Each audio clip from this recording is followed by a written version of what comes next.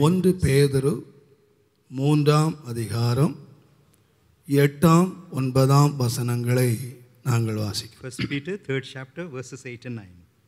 மேலும் நீங்கள் எல்லாரும் ஒருமனப்பட்டவர்களும் இரக்கம் உள்ளவர்களும் சகோதர சிநேகம் உள்ளவர்களும் மன உருக்கம் உள்ளவர்களும் இணக்கம் உள்ளவர்களுமாய் இருந்து தீமைக்கு தீமையும் உதாசனத்துக்கு உதாசனத்தையும் சரிக்கட்டாமல் அதற்கு பதிலாக நீங்கள் ஆசீர்வாதத்தை சுதந்தரித்து கொள்ளும்படி அழைக்கப்பட்டிருக்கிறவர்கள் என்று அறிந்து ஆசீர்வதியுங்கள்.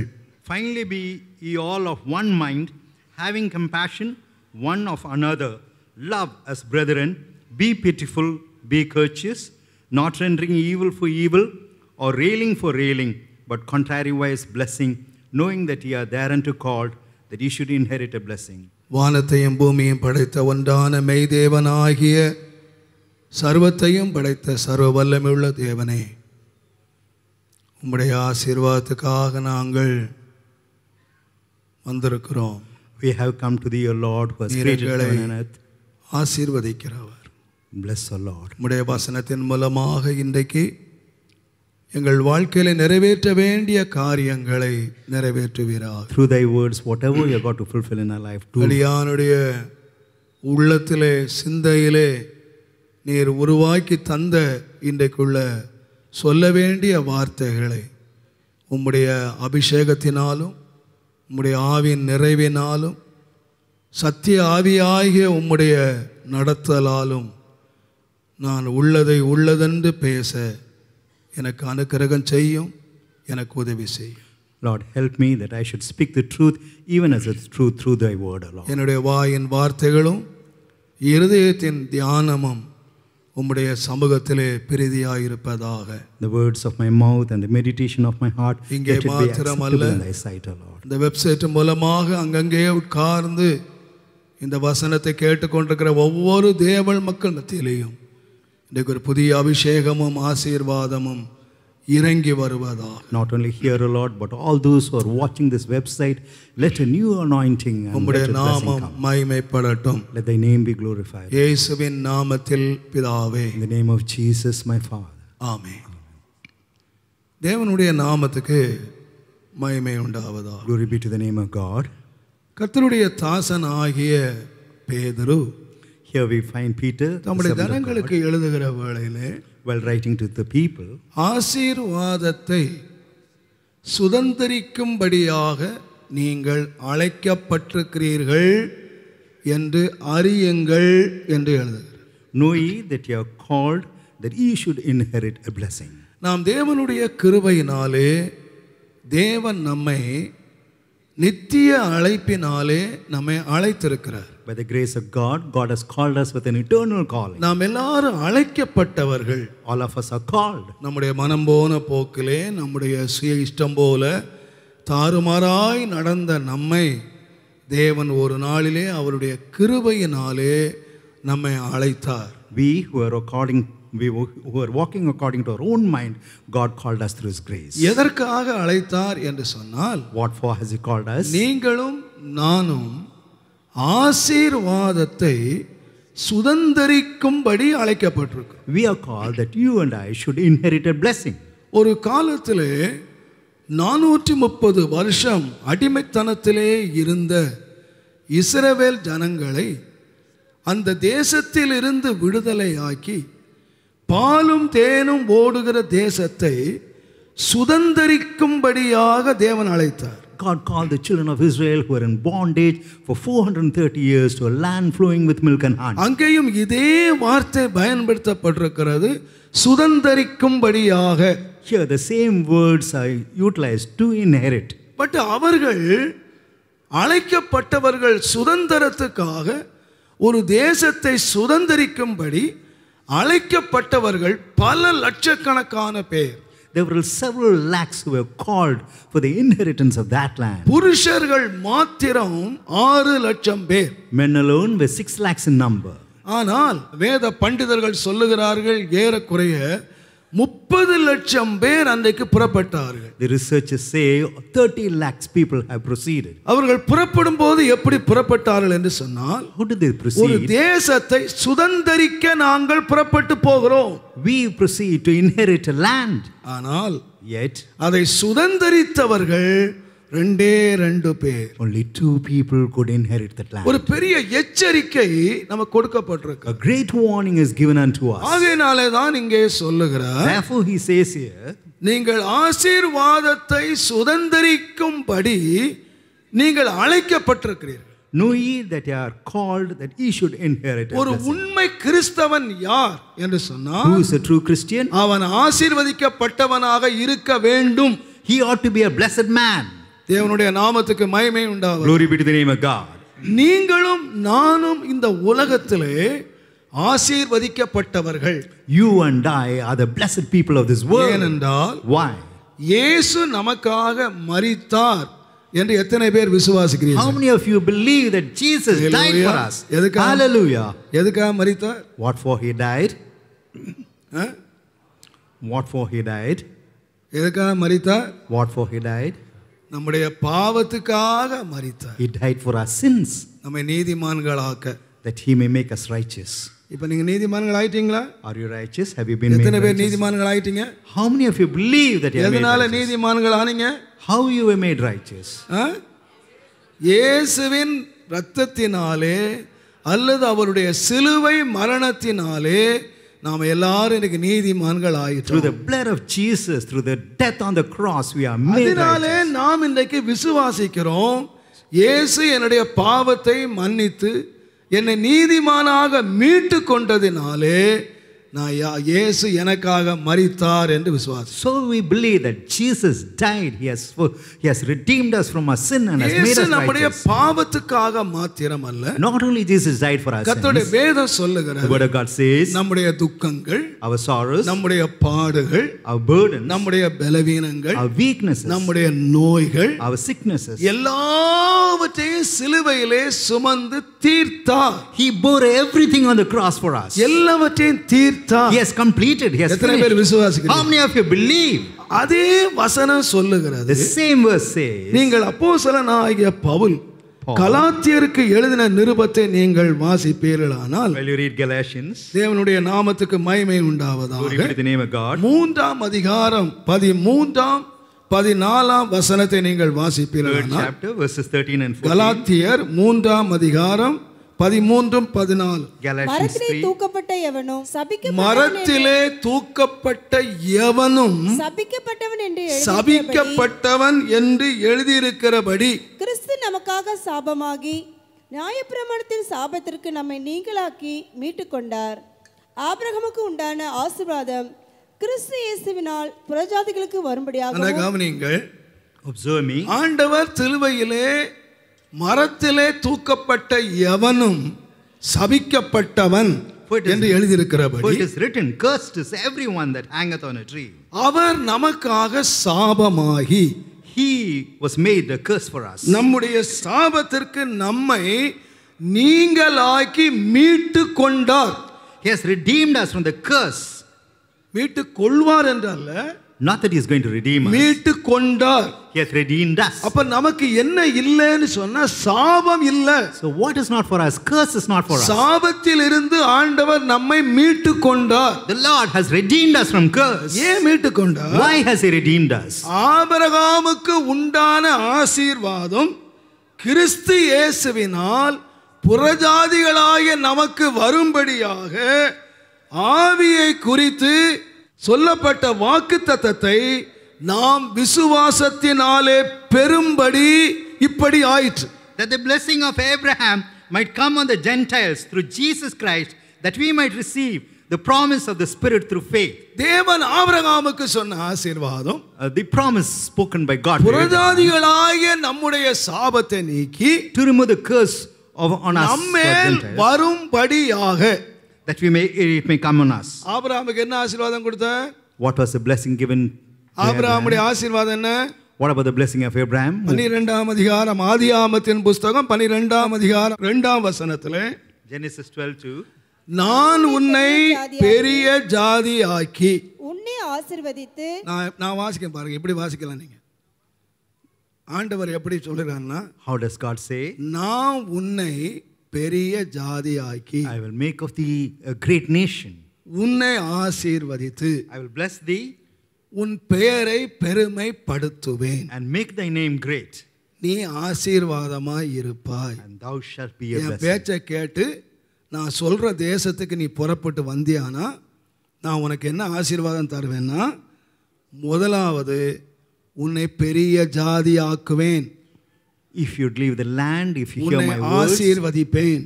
and come, உன் பெயரை பெருமைப்படுத்துவேன். I'll make you a blessing and make thy நீ name great. ஆசீர்வாதமாய் இருப்பாய். And thou shalt be a blessing. நீ யாரை ஆசீர்வதிக்கிறாயோ அவங்க ஆசீர்வாதமா இருப்பாங்க. Whoever thou bless shall be blessed. உன்னை ஆசீர்வதிக்கிறவர்களை நான் ஆசீர்வதிப்பேன். I'll bless them that bless thee, உன்னை சபிக்கிறவர்களை நான் சபிப்பேன். and curse him that curseth thee. பூமியில் உள்ள வம்சங்கள் எல்லாம் உனக்குள்ளே, அதாவது நீ மற்றவர்களுக்கு ஆசீர்வாதமாய் மாறும். And in thee shall all families of the earth be blessed. உன்னை நான் ஆசீர்வதிப்பேன். I would bless thee. நீ ஆசீர்வாதமாய் இருப்பாய். Thou shalt be a blessing. நீ மற்றவர்களுக்கு ஆசீர்வாதமாய். And you shall be a blessing to others. உன் பெயரை கூட நான் பெருமைப்படுத்துவேன். I will make thy name great. இது ஆபிரகாமுக்குள்ள ஆசீர்வாதம். This is the blessing of Abraham. இந்த ஆசீர்வாதத்தை நீ சுதந்தரிப்பதற்காக To inherit this இயேசு blessing, எனக்காக சாபமானார். Jesus was made a curse for us to inherit this blessing. அதனால தான் பேதுரு எழுதுகிறார், That's why Peter writes, நீங்கள் ஆசீர்வாதத்தை சுதந்தரித்துக் கொள்ளும்படி அழைக்கப்பட்டவர்கள். ye are called to inherit the blessing. நீங்கள் அதை அறிந்து நீங்கள் ஆசீர்வதியுங்கள். Knowing it, you should bless. தேவனுடைய நாமத்துக்கு மகிமை உண்டாகும். Glory be to the name of God. அப்போஸ்தலனாகிய பவுல் 2 பேதுரு 1:10 சொல்லுவார், In 2 Peter 1:10, உங்கள் அழைப்பை நீங்கள் உறுதியாக்கி கொண்டால் நீங்கள் இடறி விழ if மாட்டீர்கள். you make sure your calling, you shall not fall. நம்முடைய அழைப்பை நாம் உறுதியாக்கி கொள்ள வேண்டும். We should make sure our calling. வேதத்துல நிறைய பேரை நீங்க பார்க்கலாம். You can see many people in the word of மத்தேயு God. 22 அழைக்கப்பட்டவர்கள் தங்கள் அழைப்பை அலட்சியம் பண்ணினார்கள். In Matthew 22, those who were called neglected their தேவனுடைய call. நாமத்துக்கு நிறைய பேரை நான் சொல்லுவேன். I can say many. இன்றைக்கு இந்த வசனத்தை கேட்கிற ஒவ்வொரு தனி மனிதனும் ஒவ்வொரு குடும்பமும் இந்த ஆபிரகாமுடைய ஆசீர்வாதத்தை சுதந்தரிக்க வேண்டும். Every individual person, every family sharing my word, they should inherit the blessing of அன்றைக்கு Abraham. கானானுக்கு அழைக்கப்பட்ட மக்கள் எப்படி அதை சுதந்தரிக்காமல் போய்விட்டார்களோ அப்படி நீங்கள் யாரும் ஒருவர் இழந்து போக கூடாது. Even as people who have called for the land of Canaan lost it, you should not lose the inheritance. தேவனுடைய சபை ஆசீர்வதிக்கப்பட்ட ஒரு சபையாய் இருக்க வேண்டும். The church of God has got to be a blessed church. இன்றைக்கு Today, நீங்கள் ஆசீர்வாதத்தை சுதந்தரிப்பதற்கு that he may மிக inherit the blessing. முக்கியமான வேதத்திலிருந்து 4 காரியங்களை தேவன் எனக்கு வெளிப்படுத்தி தந்து இவைகளை இன்றைக்கு உங்களுக்கு அறிவிக்கும்படி ஆண்டவர் சொன்னார். God has revealed me 4 important factors from the word of God and asked me to preach the same to you. தயவு செய்து கவனியுங்கள். Kindly hear me. முதலாவதாக, First, நீங்கள் ஆசீர்வதிக்கப்பட வேண்டுமானால், if we are to be blessed, கர்த்தருடைய ஆசீர்வாதம் உங்கள் மேல் வர if the வேண்டுமானால், blessing of God has got to come on you. இந்த நீங்கள் வாசித்த 1 பேதுரு 3:9 இருக்கிறது. It's there in 1 Peter 3:9. நீங்கள் ஆசீர்வாதத்தை சுதந்தரிக்கும்படி அழைக்கப்பட்டவர்கள் என்று அறிந்து நீங்கள் ஆசீர்வதியுங்கள். Knowing that you are called to inherit the blessing, you ought to bless.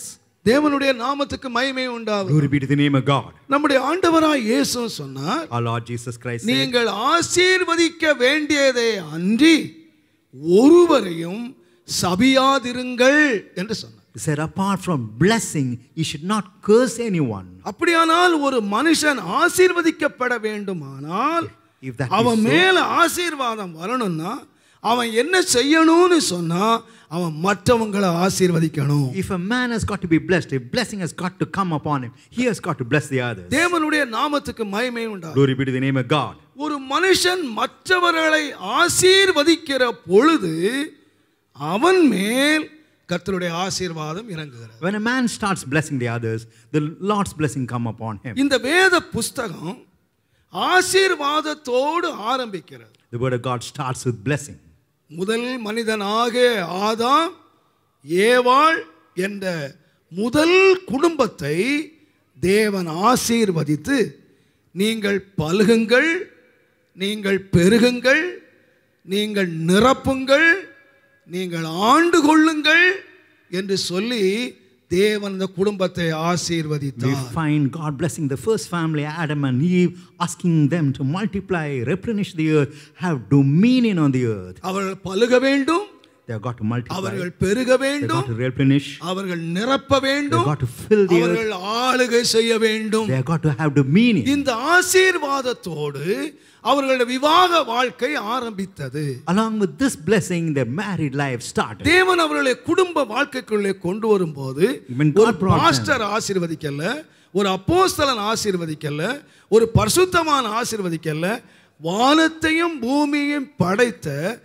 தேவனே அவர்களை ஆசீர்வதித்து விவாக வாழ்க்கையை ஆரம்பித்து வைத்தார். It was not a pastor, a man of God or a saint of God who had blessed them.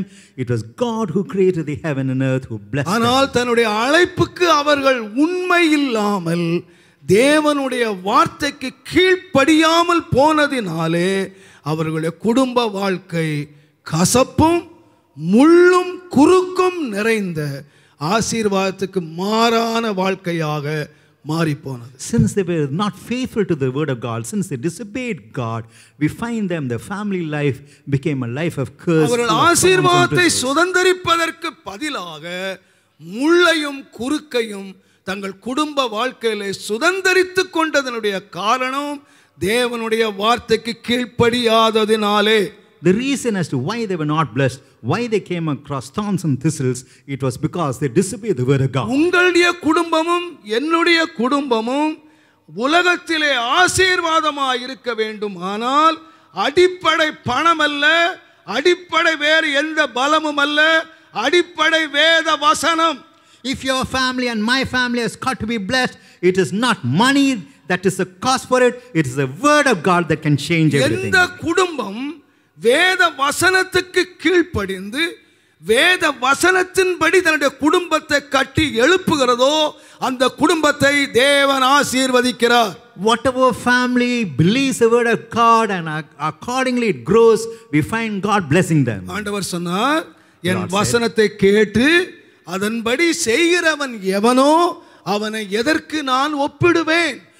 கண்மலையிலே ஆழமாய் தோண்டி தன்னுடைய வீட்டை கட்டின புத்தியுள்ள மனுஷனுக்கு நான் ஒப்பிடுவேன். He who hears my word of God and he who walks accordingly, he is likened unto a man who has built the house upon the rock. பெருமழை சொரிந்தது, great rain பெருவெள்ளம் வந்தது, and the அந்த வீட்டின் மேல் மோதியது, it broke against the house. அந்த வீடு விழுந்து போகவே இல்லை. The house never fell. ஏனென்றால் அந்த வீட்டுக்கு அஸ்திபாரம் என்னன்னு கேட்டீங்கன்னா வசனம். The foundation of the house was the word of God. வசனம், word of God. நான் திருமணத்துக்கு வரும்போது நான் சில வேளைகளில் என்னுடைய பிள்ளைகள் தானே உரிமையா நான் சொல்றது. When I used to come to the marriages, since they are my children, I used to say, அப்பா நீ தலையில போட்டிருக்க அந்த வேல், the veil, கூட்டி கழிச்சு 50 கிராம் இருக்காது. It may be 50 grams in weight. ஐயோ, அதை தூக்கிட்டு வர்றதுக்கு 4 ஆளு. We find 4 children, 4 people bearing the veil. அந்த 50 கிராம் வெயிட்ட தூக்கிட்டு வர்றதுக்கு 4 பொண்ணுங்க. 4 girls bearing the veil. ஐயோ, இந்த பக்கம் கை தாங்கலாம் மச்சிருச்சு, இந்த பக்கம் நாத்தனார் என்ன நாரலாம வராங்க, இந்த பக்கம் தூக்கிட்டு. Look at the way they carry the veil. ஆமா செய்யாம கொண்டு வந்து so without any shake they are the bride is நினைச்சிராதம்மா இதுதான் வாழ்க்கைன்னு. Please do not think this is a life. இது கொஞ்ச நேரம் ஜோக்கு, இது கொஞ்ச நேரம் வேஷம். It's an imitation just for a while. இந்த தூக்குறது துடைக்கிறது எல்லாம் கொஞ்ச நேரம் தான். It's only for a while they carry the veil and all. வாழ்க்கை என்ன தெரியுமா? What about your life? பெருவெள்ளம் வரும். The floods would come. வெள்ளம் வரும். Floods would come. அலை மோதும். And the waves would strike. இந்த வேளையில லேஸ் பிடிக்கிற யாரும் பக்கத்துல வர மாட்டான். Nobody would come to carry a lace. None. Nobody would turn. வாழ்க்கை இது இல்லம்மா. Life is not this. நிறைய பிள்ளைங்க அப்படித்தானே சினிமா பார்த்து பீச்சில் ஆடுறானே குதிக்கிறானே அதை பார்த்தா நம்ம பிள்ளைங்களுக்கு குதிக்க ஆரம்பிக்கிறாங்க. இதுதான் வாழ்க்கைடா, பீச் தான் வாழ்க்கை, அப்படியே கையை பிடிச்சி டான்ஸ் ஆட டூயட் பாடுறதான் பாட்டு அப்படின்னு நம்ம பிள்ளைங்க ஏமாந்து போயிடுறாங்க. வாழ்க்கை என்னன்னு கேட்டா டூயட் பாடுறது இல்லையா, அலை அடிக்கும். Life is not singing duet, but the waves will strike you. Duet நம்ம பீச்சுக்கு போயிடாத, பார்க்குக்கு போயிடாத. Life is not in beach and park or singing duet, it's in இந்த வசனத்தின் மேல் ஒருவன் வீட்டை கட்டினான், if one would build the house on the word of God, அந்த வீடு அசையாது, that house would never shake. ஆனால் இந்த ஆதாம் ஏவாளும் But this Adam and Eve, ஆண்டவருடைய ஆசீர்வாதத்தை நம்பினார்கள், they believed the blessings சொன்ன of God, வார்த்தையை நம்பல. but they never believed the word that he spoke. அந்த வார்த்தைக்கு விரோதமாய் நடந்ததினாலே Since they went against the word of God, குடும்ப வாழ்க்கையை முள்கள் நிறைந்த, வேதனை நிறைந்த, வேர்வை நிறைந்த வாழ்க்கையாக மாற்றி போட்டார். family life was full of thorns, pain and full of sweat. தேவனுடைய நாமத்துக்கு மகிமை உண்டாவது. Glory be to the name of God. சந்ததி வளர்ந்தது, The generation grew, பெருகினது, it increased. ஆண்டவர் பார்த்தார், The Lord saw தான் படைத்த ஜனங்கள் தங்களுக்கு மிகுந்த வேதனை உண்டாக்கினார். the people whom he created. அவர் சொன்னார், இந்த ஜனங்களை படைத்ததற்காக நான் வருத்தப்படுகிறேன். I regret for having created the அவர்கள் nation. நினைவெல்லாம் பொல்லாதாய் இருக்கு. Their thoughts are wicked continuously. இவர்களை நான் அழிக்க போகிறேன். I'm going to destroy them. இவர்களை நிர்மூலம் பண்ண போகிறேன். I'm going to destroy them. ஆனால் அந்த நிர்மூலம் பண்ணுகிற அந்த கோபத்தின் நடுவிலே ஒரு குடும்பம் இருக்கு. I must say anger of destroying. There is a அவனுடைய family. பெயர் Noah. His name is Noah. வேதம் சொல்லுகிறது, The word of God says கர்த்தருடைய கண்களிலே அந்த மனுஷனுக்கு கிருபை கிடைத்தது. he received favor in the sight of the Lord. உலகமெல்லாம் அழிஞ்சு போயிடுச்சு, The whole world was destroyed, but ஒரு குடும்பம் காக்கப்பட்டுச்சு. but only one family got saved. ஒரு முறை ஒரு குடும்பம் அழுதுட்டே சொன்னாங்க, பாஸ்டர் நாங்க பஸ்ல போனோம் பாஸ்டர், என்ன நடந்தலையோ தெரியும், டபால்னு சத்தம் கேட்டுச்சு.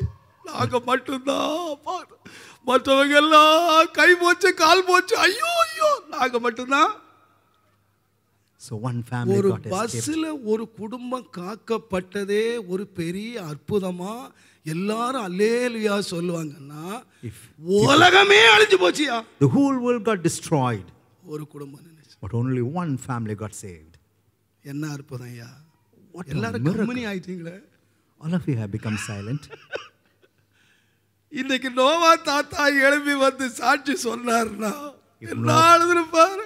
If Noah would come and the whole world got destroyed. நான் 2 வாரத்துக்கு முன்னால பேப்பர்ல வாசித்தேன், நாங்க திடீரென்று ஊப்பியில போனா தண்ணி வந்துச்சு, நான் தப்பிச்சு ஓடினேன், திரும்பி பார்த்தா என் கூட வந்த 4 பேர் தண்ணியில மேந்துட்டு போறான். The waters came, I ran from it, and I saw all my friends being destroyed by water. Noah தாத்தா எப்படி கண்ணீர் வடிச்சிருப்பான், How much tears Noah நன்றி would. சொல்லிருப்பான், How much he would have been ஆண்டவரை grateful. எப்படி துதிச்சிருப்பான், How much he would have praised ஆண்டவரே God. என் குடும்பத்தின் மேல பாராட்டின கிருபை பெரிதப்பா, Lord, the N grace that பிள்ளைகள் thou மேல் hast shown பாராட்டின my son is கிருபை great. பெரிதப்பா. Thy grace is இன்னைக்கு great நீங்க on my எல்லாரும் children. கிருபை பெரிது பெரிதுன்னு பாடுறீங்களே, அத sing. உண்மையா பாடணுமான நோவா தான் பாடியிருப்பான். It's Noah alone who had sung that song properly regarding grace. 9ஆம் அதிகாரம் சொல்லுகிறது, தேவன் Genesis 9. நோவாவையும் அவன் குடும்பத்தையும் ஆசீர்வதித்தார். God bless Noah and his family. அடுத்த ஜெனரேஷன் ஆரம்பிக்கிறது. The next generation. ஒரு ஜெனரேஷன் வாழ்க்கையை முள்ளாக்கி விட்டது. One generation has next generation அடுத்த சந்ததி the ஆரம்பிக்கிறது. next generation comes. முதலாவது ஆரம்பித்தவங்க 2 பேர், இரண்டாவது ஆரம்பித்தவங்க 8 பேர். First 2 people started, next 8 people started. தேவன் நோவாவையும் குடும்பத்தையும் ஆசீர்வதித்தார். God bless Noah and his family. நீங்க பலகுங்க, Multiply, நீங்க பெருகுங்க, replenish. நான் உங்களோடு உடன்படிக்கை பண்ணுவேன், I would make a covenant உங்கள் with thee. சந்ததிகளை நான் I'm going ஆசீர்வதிப்பேன், to bless thy உன் குடும்பம் ஆசீர்வதிக்கப்படும். thy family shall be a blessing. தேவனுடைய ஆசீர்வாதத்தோடு அடுத்த ஜெனரேஷன் ஆரம்பிக்கிறது. The next generation started with the blessing of God. என்ன ஆச்சு தெரியுமா? You know what happened? அடுத்த ஜெனரேஷனுடைய தலைவர் நோவா யாரா மாறி போனார்னா தண்ணி வண்டியா மாறி போயிட்டாரு.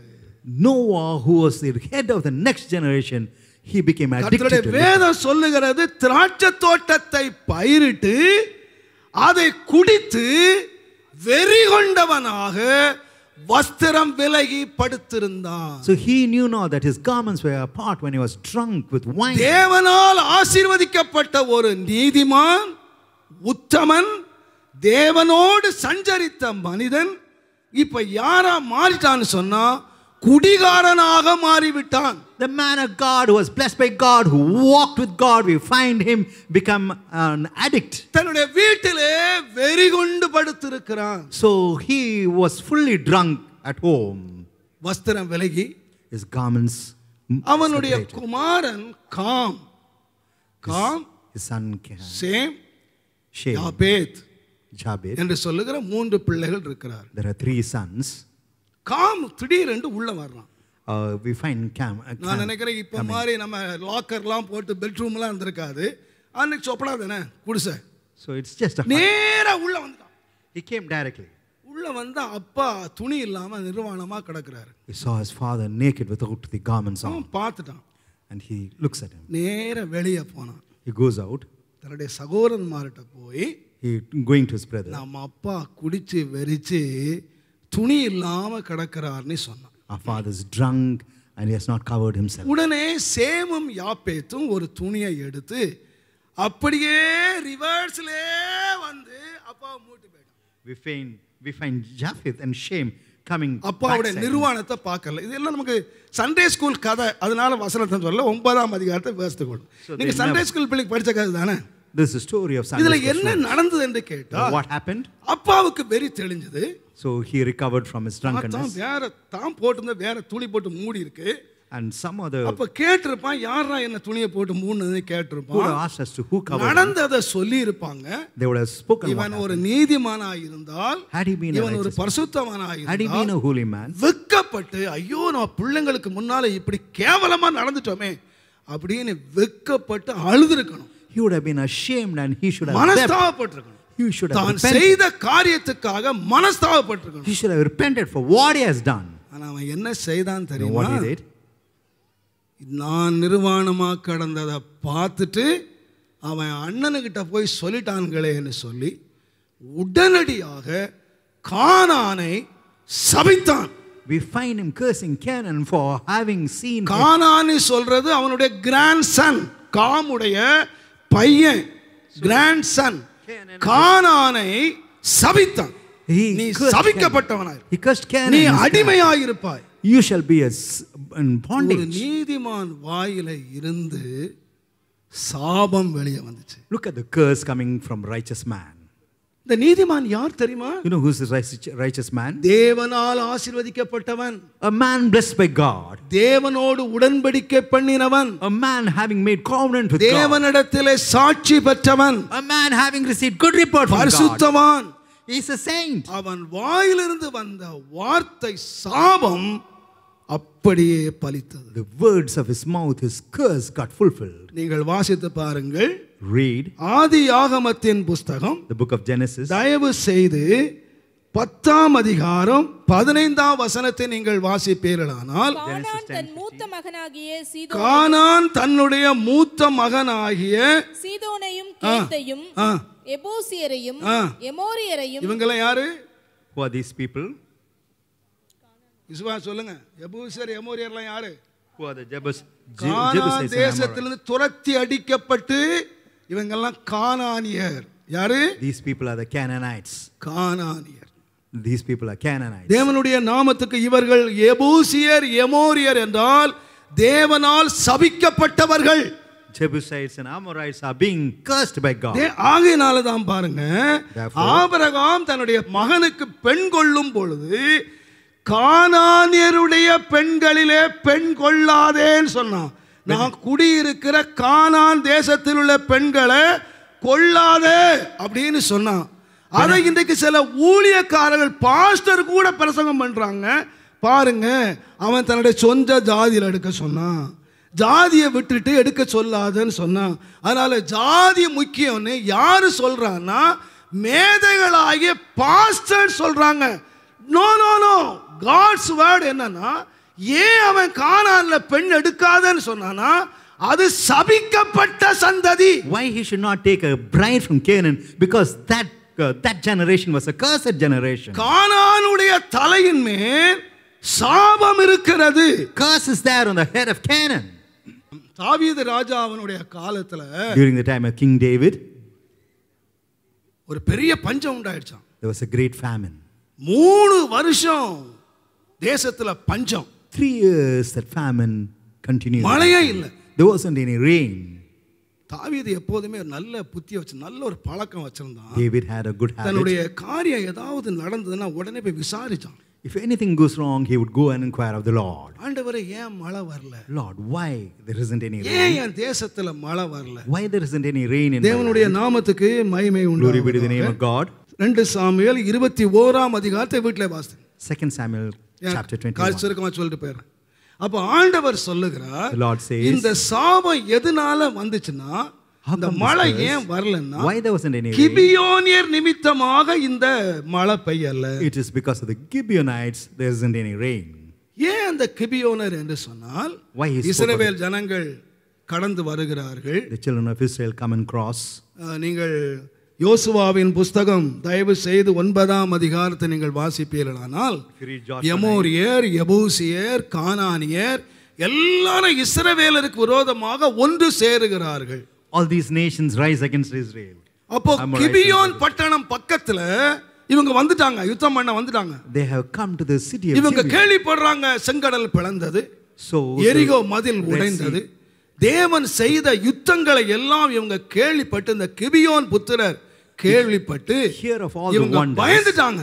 And they were afraid of. ஆகையால என்ன செய்தாங்கன்னு You know what they கேட்டா did? ஒரு பழைய வஸ்திரத்தை They போட்டுக்கிட்டாங்க, put on the old garments. ஒரு பூத்து போன அப்பத்தை கையில எடுத்துக்கிட்டாங்க, And they took பழைய the செருப்பை decayed bread, போட்டுக்கிட்டாங்க. likewise the old இந்த slippers. இஸ்ரவேல் ஜனங்களை ஏமாத்திட்டாங்க. And they deceived the children of நாங்க Israel. ரொம்ப தூரத்துல இருக்கிறோம், We are from எங்களோடு far away. உடன்படிக்கை பண்ணுங்க Make a covenant அப்படின்னு with us. சொல்லி அவங்க இந்த அப்பத்தை வாங்கிட்டாங்க.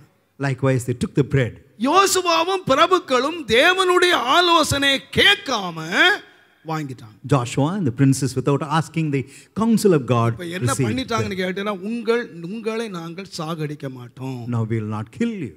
தேவனுடைய நாமத்திலே தேவனுக்கு In the முன்பதாக name of God, உடன்படிக்கை பண்ணி they கொண்டார்கள். made a covenant. ஆனா இப்ப 3ஆம் நாள் போனா இவங்க தங்களுடைய அந்நியர், On the third day அப்ப they இவங்க realized they were neighbors. ஏமாத்திட்டாங்கன்னு தெரிஞ்சது. ஆனாலும் Yes. தேவனுக்கு முன்பதாக கொடுத்த வார்த்தையை தவறக்கூடாது என்பதற்காக That they should not feel நீங்க the என்ன word ஏன் of இப்படி God. ஏமாத்திட்டீங்க?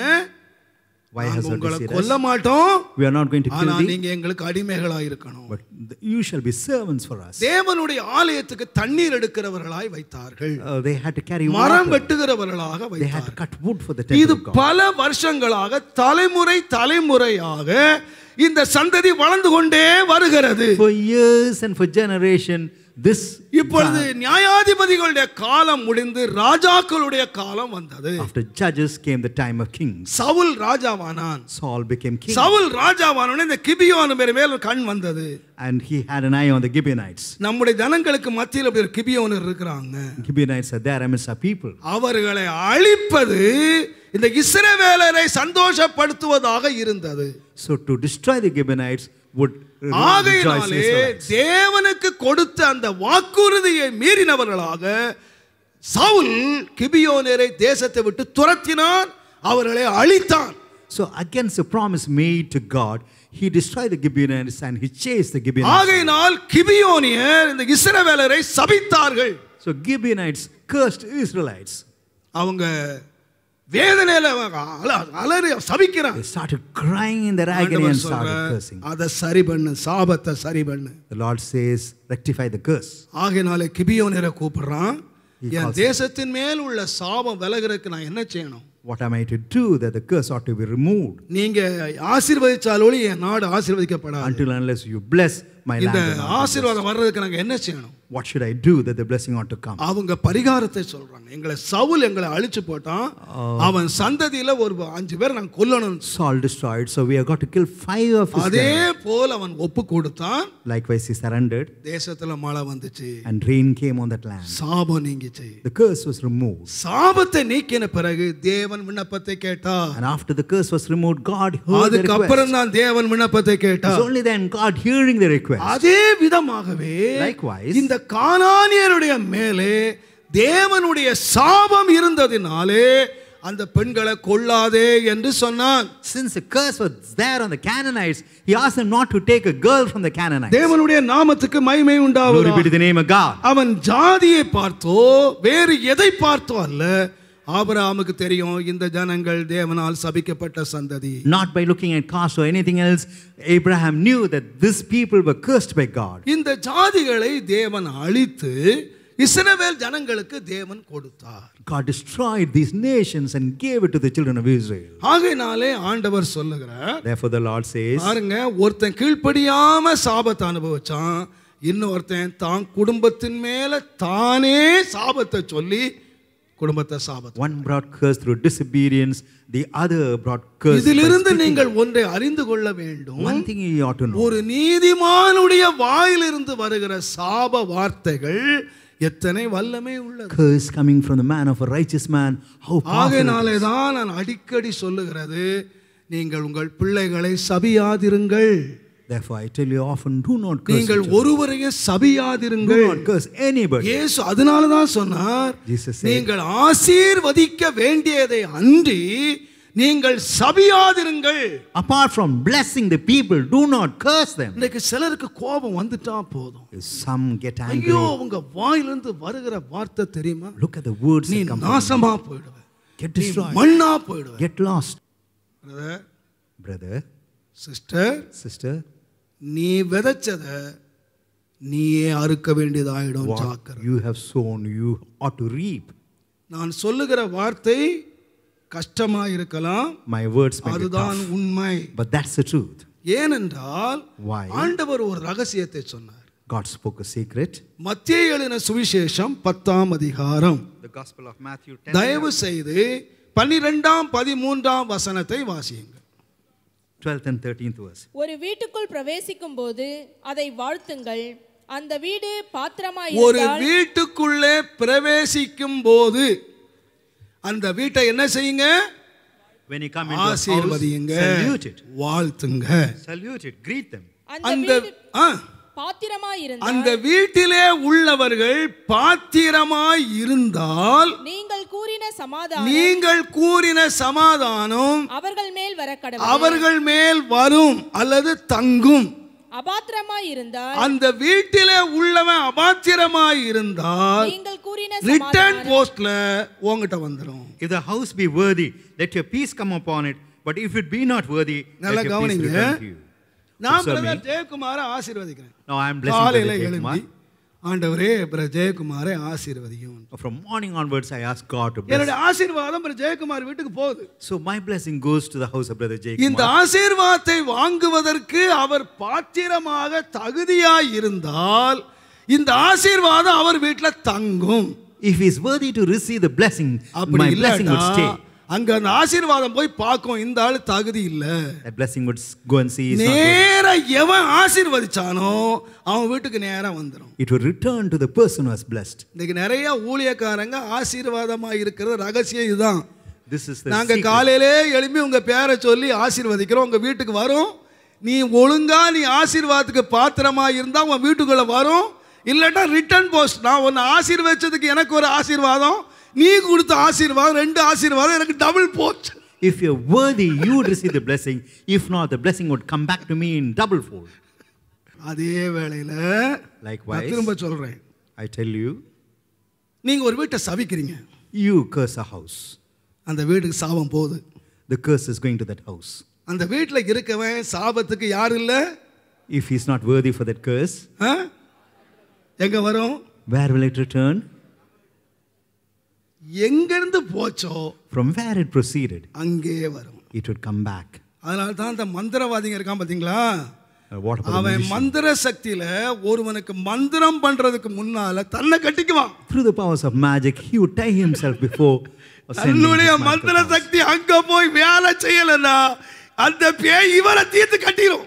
If it is not working to the opposite party, that devil would come and hit இது him back. மந்திரவாதிக்கே தெரியும், ஆனா விசுவாசிக்கு தெரியல. So this fact is known by the magician but not by the believer. ஒரு சம்பவம் நடந்துச்சு. One incident took ஒரு place. பெரிய சபையில ஒரு பாஸ்டர் பிரிஞ்சு இன்னொரு சபைக்கு போயிட்டார். In a great church, அவர் ஒரு சபையை ஆரம்பிச்சிட்டார். a pastor separated, went and started a separate எந்த church. பேரையும் சொல்ல எல்லாருக்குமே தெரியும்.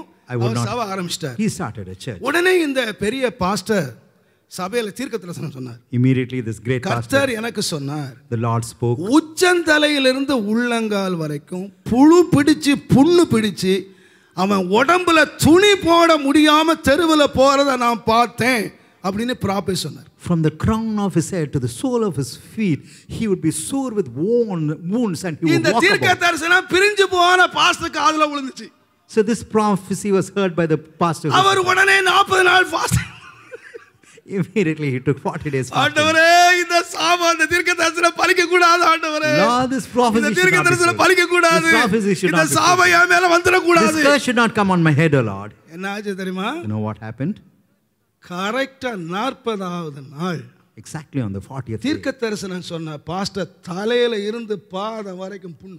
from the crown of his head to the sole of his feet, he was sore with wounds. அவர் என்ன ப்ராஃபட் பண்ணாரோ, Whatever prophecy he uttered, துணி போட முடியாம அவர் சர்ச் இருந்தது ஒரு சின்ன சந்து. அவரை கூட்டு போக வந்த ஆம்புலன்ஸ் உள்ள போக முடியாது. இந்த பாஸ்டர் நிர்வாணமா கூட்டு வந்து அந்த ஆம்புலன்ஸ்ல ஏற்றி வாழை இலையில படுக்க வச்சு அவரை கொண்டு போனாங்க. the pitiable status, they could not put any clothes on that pastor. He was taken naked into that ambulance and then பரிசுத்தவானா இருக்கலாம், அவர் தீர்க்கதரிசியா இருக்கலாம், he may be a prophet, எவரா இருக்கலாம், whatever he may be. ஆசீர்வாதத்தை தவிர சாபத்தின் வார்த்தையை பேசாத. Apart from blessing, never utter. ஒருவர் மேலும் சாபத்தின் வார்த்தைகளை பேசாதிருங்கள்.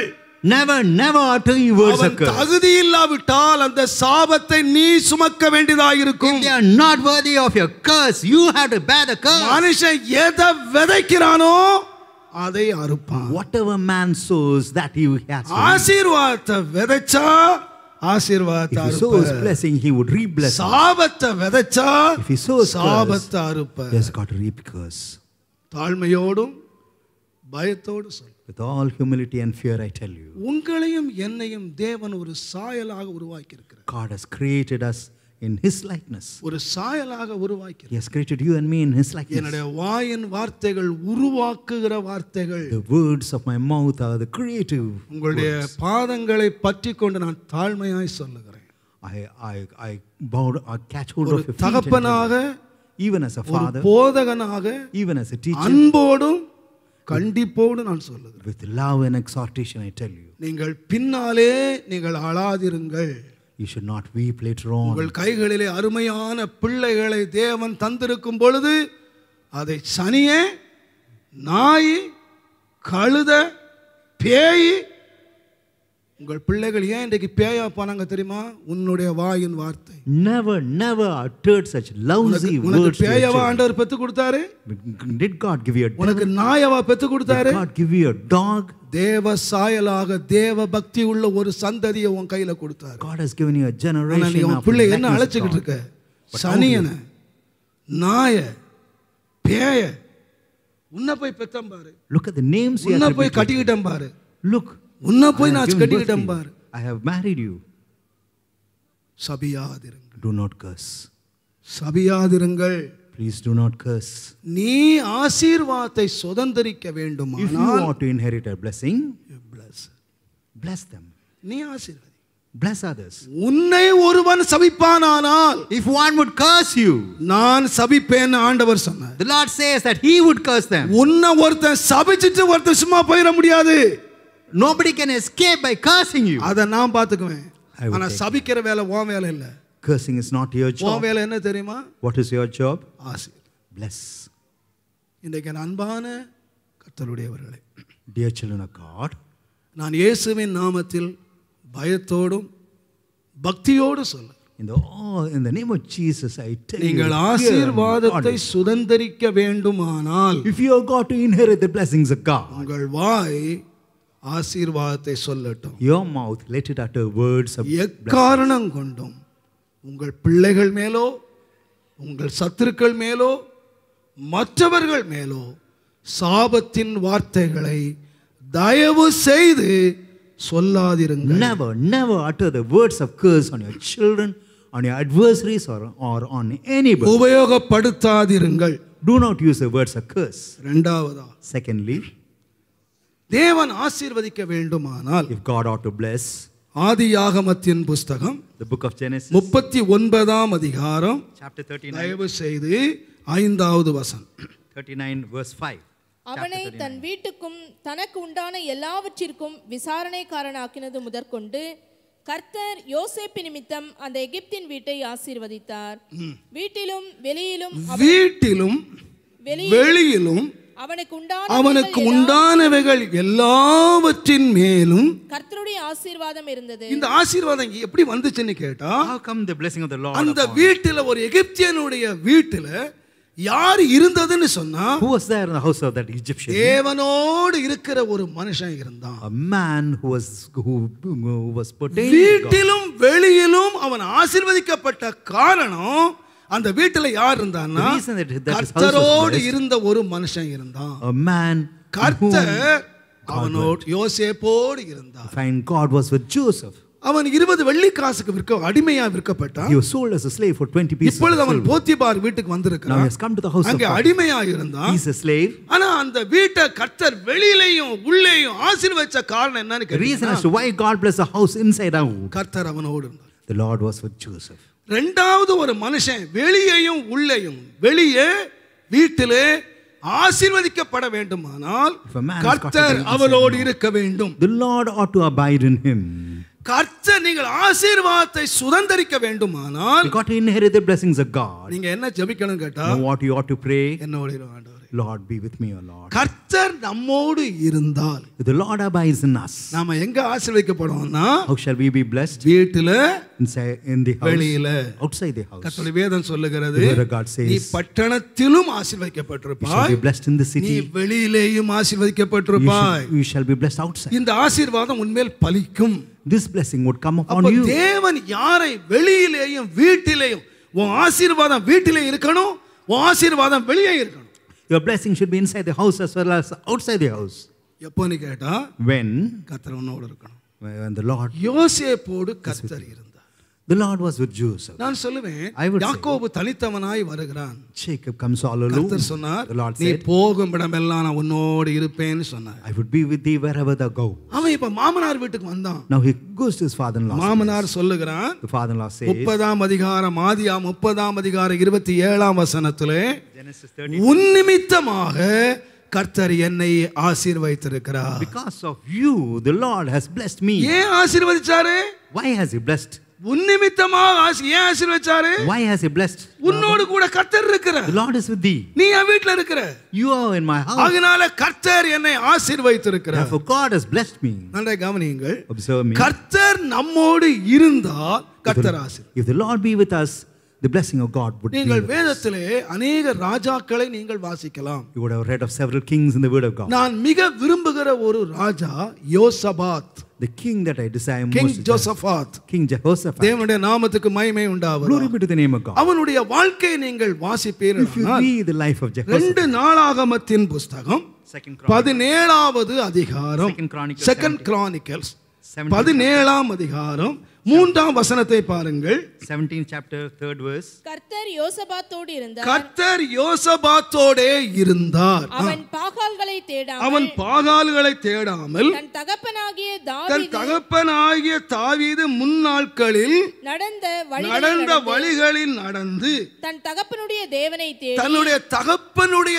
தேவனை தேடினான். இஸ்ரவேலுடைய செய்கைகளின்படி நடவாமல், இஸ்ரவேல் சொல்லுகிறது கிறிஸ்தவங்கனே வச்சுங்களேன், கர்த்தருடைய பிள்ளைகள், கர்த்தருடைய பிள்ளைகளுடைய செய்கையின்படி அவன் செய்யல. He never walked after the doings of Israel. இன்னைக்கு நிறைய கிறிஸ்தவங்க பாருங்க, Look at several Christians. கிறிஸ்தவங்களா மாறிட்டாங்க. They have become Christians, ஆனா அந்த இந்துக்கள் செய்யற மாதிரி செய்கைகளை செய்யறாங்க. but they do have the tradition of the Hindus. எந்த பைபிள் இருக்குன்னு தெரியல. I do not know in which Bible all அவங்களுடைய this is. பழக்கங்களை மாற்றிக்கொள்ளவே இல்லை. They are not able to change their habitations. இஸ்ரவேலுக்கு நிறைய வழக்கங்கள் இருந்தது. Israel had a lot of ஆண்டவர் habits. சொன்னார், The Lord said, நீங்கள் மனுஷருடைய கற்பனைகளை உபதேசங்களாக போதிக்கிறீர்கள். you teach the commandments of men. நீங்கள் மனுஷருடைய கற்பனைகளை உபதேசங்களாக போதிக்கிறீர்கள். You teach the commandments of men as உங்கள் doctrine. இருதயங்கள் எனக்கு தூரமாயிரு. Your hearts are far away from me. மனுஷனுடைய கற்பனை தொடாத, ருசி பாராத, அதை செய்யாத, இதை செய்யாதன்னு மனுஷருடைய கற்பனைகளை போதிக்கிறார். The commandments மனுஷ of man are not to touch, இன்னைக்கு not நிறைய to taste. வழக்கங்கள் கிறிஸ்தவ வீடுகளில் இருக்கிறது. There are many practices in the வேதத்திலே house of இல்லாத Christians. வழக்கங்கள். All the practices which are not there in the word of God. அவ அதுபடி செய்யல. So he never did accordingly. யோசபாத் அப்படி செய்யல. Jehoshaphat never did எப்படி that. செய்தான்னு கேட்டா, What did he do? தேவனுடைய கற்பனைகளின்படியே நடந்தான். He walked according to the commandments of God. வசனத்தின்படியே He நடந்தான். walked according to the word of God. ஆகையினாலே தேவன் ராஜ்யத்தை ஸ்திரப்படுத்தினார். God established the kingdom. யூதா கோத்திரத்தார் எல்லாரும் அவனுக்கு என்ன கொண்டாங்க? ராஜாவுக்கு காணி கொண்டு வருவாங்களா? And all Judah brought Jehoshaphat presents. ராஜாவுக்கு என்ன கொண்டு வருவாங்க? What did they bring? வரி கொண்டு வருவாங்க. ராஜா வரி பணம் விசாரிக்கிறவன். So the tribute money, அதுவே கொடுக்க மாட்டாங்க. they would not give it to the இப்ப king. நம்ம நாட்டிலே நம்மள எத்தனை தப்பு செய்றோம்? நம்ம ஒரு பொருள் வாங்கினா 14.5% tax. So 14.5% tax we have to ஐயோ, purchase for an article. 100 ரூபாய்க்கு பொருள் வாங்கினா 15 ரூபாய் வரியா? எப்பா பில்லே வேணாப்பா, சும்மா கொடுத்துரு. So we don't go for a bill bill இல்லன்னா என்ன இல்ல? if there's no tax bill, இல்ல. no tax. 1000 ரூபாய்க்கு வாங்கினா 150 ரூபாய் வரி. So if I purchase for 1,109 rupees, I have to pay as tax. வேணாப்பா, So I don't need the bill. பில்லே வேணாம். நம்ம எத்தனை பேர் பில்லே இல்லாம பொருள் வாங்குறது தெரியுமா? எதுக்கு? வரி கட்டுறதுக்கு. We want to avoid the tax, ஆனா therefore we have purchased யோசபாத் things without bill. ஜனங்கள் வரியையும் கட்டினா, வரி கட்டிட்டு காணிக்கையும் கொடுத்தான். So the people of Jehoshaphat, they pay the tribute money as well as they brought. எதனால காணி கொடுத்தான்? What for? ஆசீர்வதிச்சார். யோசபாத்தையும் ஜனங்களையும் ஆசீர்வதிச்சதுனால சந்தோஷமா வந்து ராஜாவுக்கு காணிக்கை கொடுத்தாயா? Because God blessed Jehoshaphat and his people, we find people giving presents and Yeah. offerings to the king. ஏன்? Why? யோசபாத்தோடு கர்த்தர் இருந்தார். And God was with Jehoshaphat. Hallelujah. Hallelujah. யோசபாத்தோடு கர்த்தர் We இருந்தார். find the Lord was with Jehoshaphat. அப்ப நான் சொல்லுவேன், I would say, ஜனங்கள் காணிக்கை கொடுக்கணுமானா தலைவனோட யார் இருக்கணும்? who should be with the கர்த்தர். leader? The Lord ought to be with the யோசபாத்தோடு கர்த்தர் இருந்ததுனால since the Lord was with ஜனங்கள் என்ன Jehoshaphat. கொடுத்தாங்க? And what are the காணிக்கை people? The people கொடுத்தாங்க. gave offerings. கஷ்டம் இல்லாம வரி கொடுக்க வேண்டிய இடத்துல கூட Where they- காணிக்கை கொடுத்தாங்க. Where அப்ப they நான் had to pay the tribute நினைக்கிறேன், money, they gave offerings. உங்களை தேவன் ஆசீர்வதிக்கணும்னா If God has got to bless முதலாவது தலைவனோடு கர்த்தர் இருக்கணும். you, the Lord should be with the head of இரண்டாவது the family. உங்களோடும் கர்த்தர் இருக்கணும். Secondly, the Lord ought to be. கர்த்தர் இருக்கிற இடம் ஆசீர்வாதத்தின் இடம். Wherever the Lord is, the blessing of God will நான் be. காரியத்துக்கு வருகிறேன். கர்த்தர் எங்க இருப்பார்? Where would the Lord be? கர்த்தர் யாரோடு இருப்பார்? With whom the Lord would be? கர்த்தர் யாரோடு இருப்பார்? With whom the Lord would be? நான் ஒரே ஒரு வசனம் சொல்லி கடந்து போகிறேன். பிலிப்பியர் 4ஆம் அதிகாரம் Philippians தயவு செய்து 8ஆம் வசனத்தை வாசிங்க. கடைசியாக சகோதரரே, கடைசியாக சகோதரரே, உண்மை உள்ளவைகள் எவைகளோ, உண்மை வாசிங்க.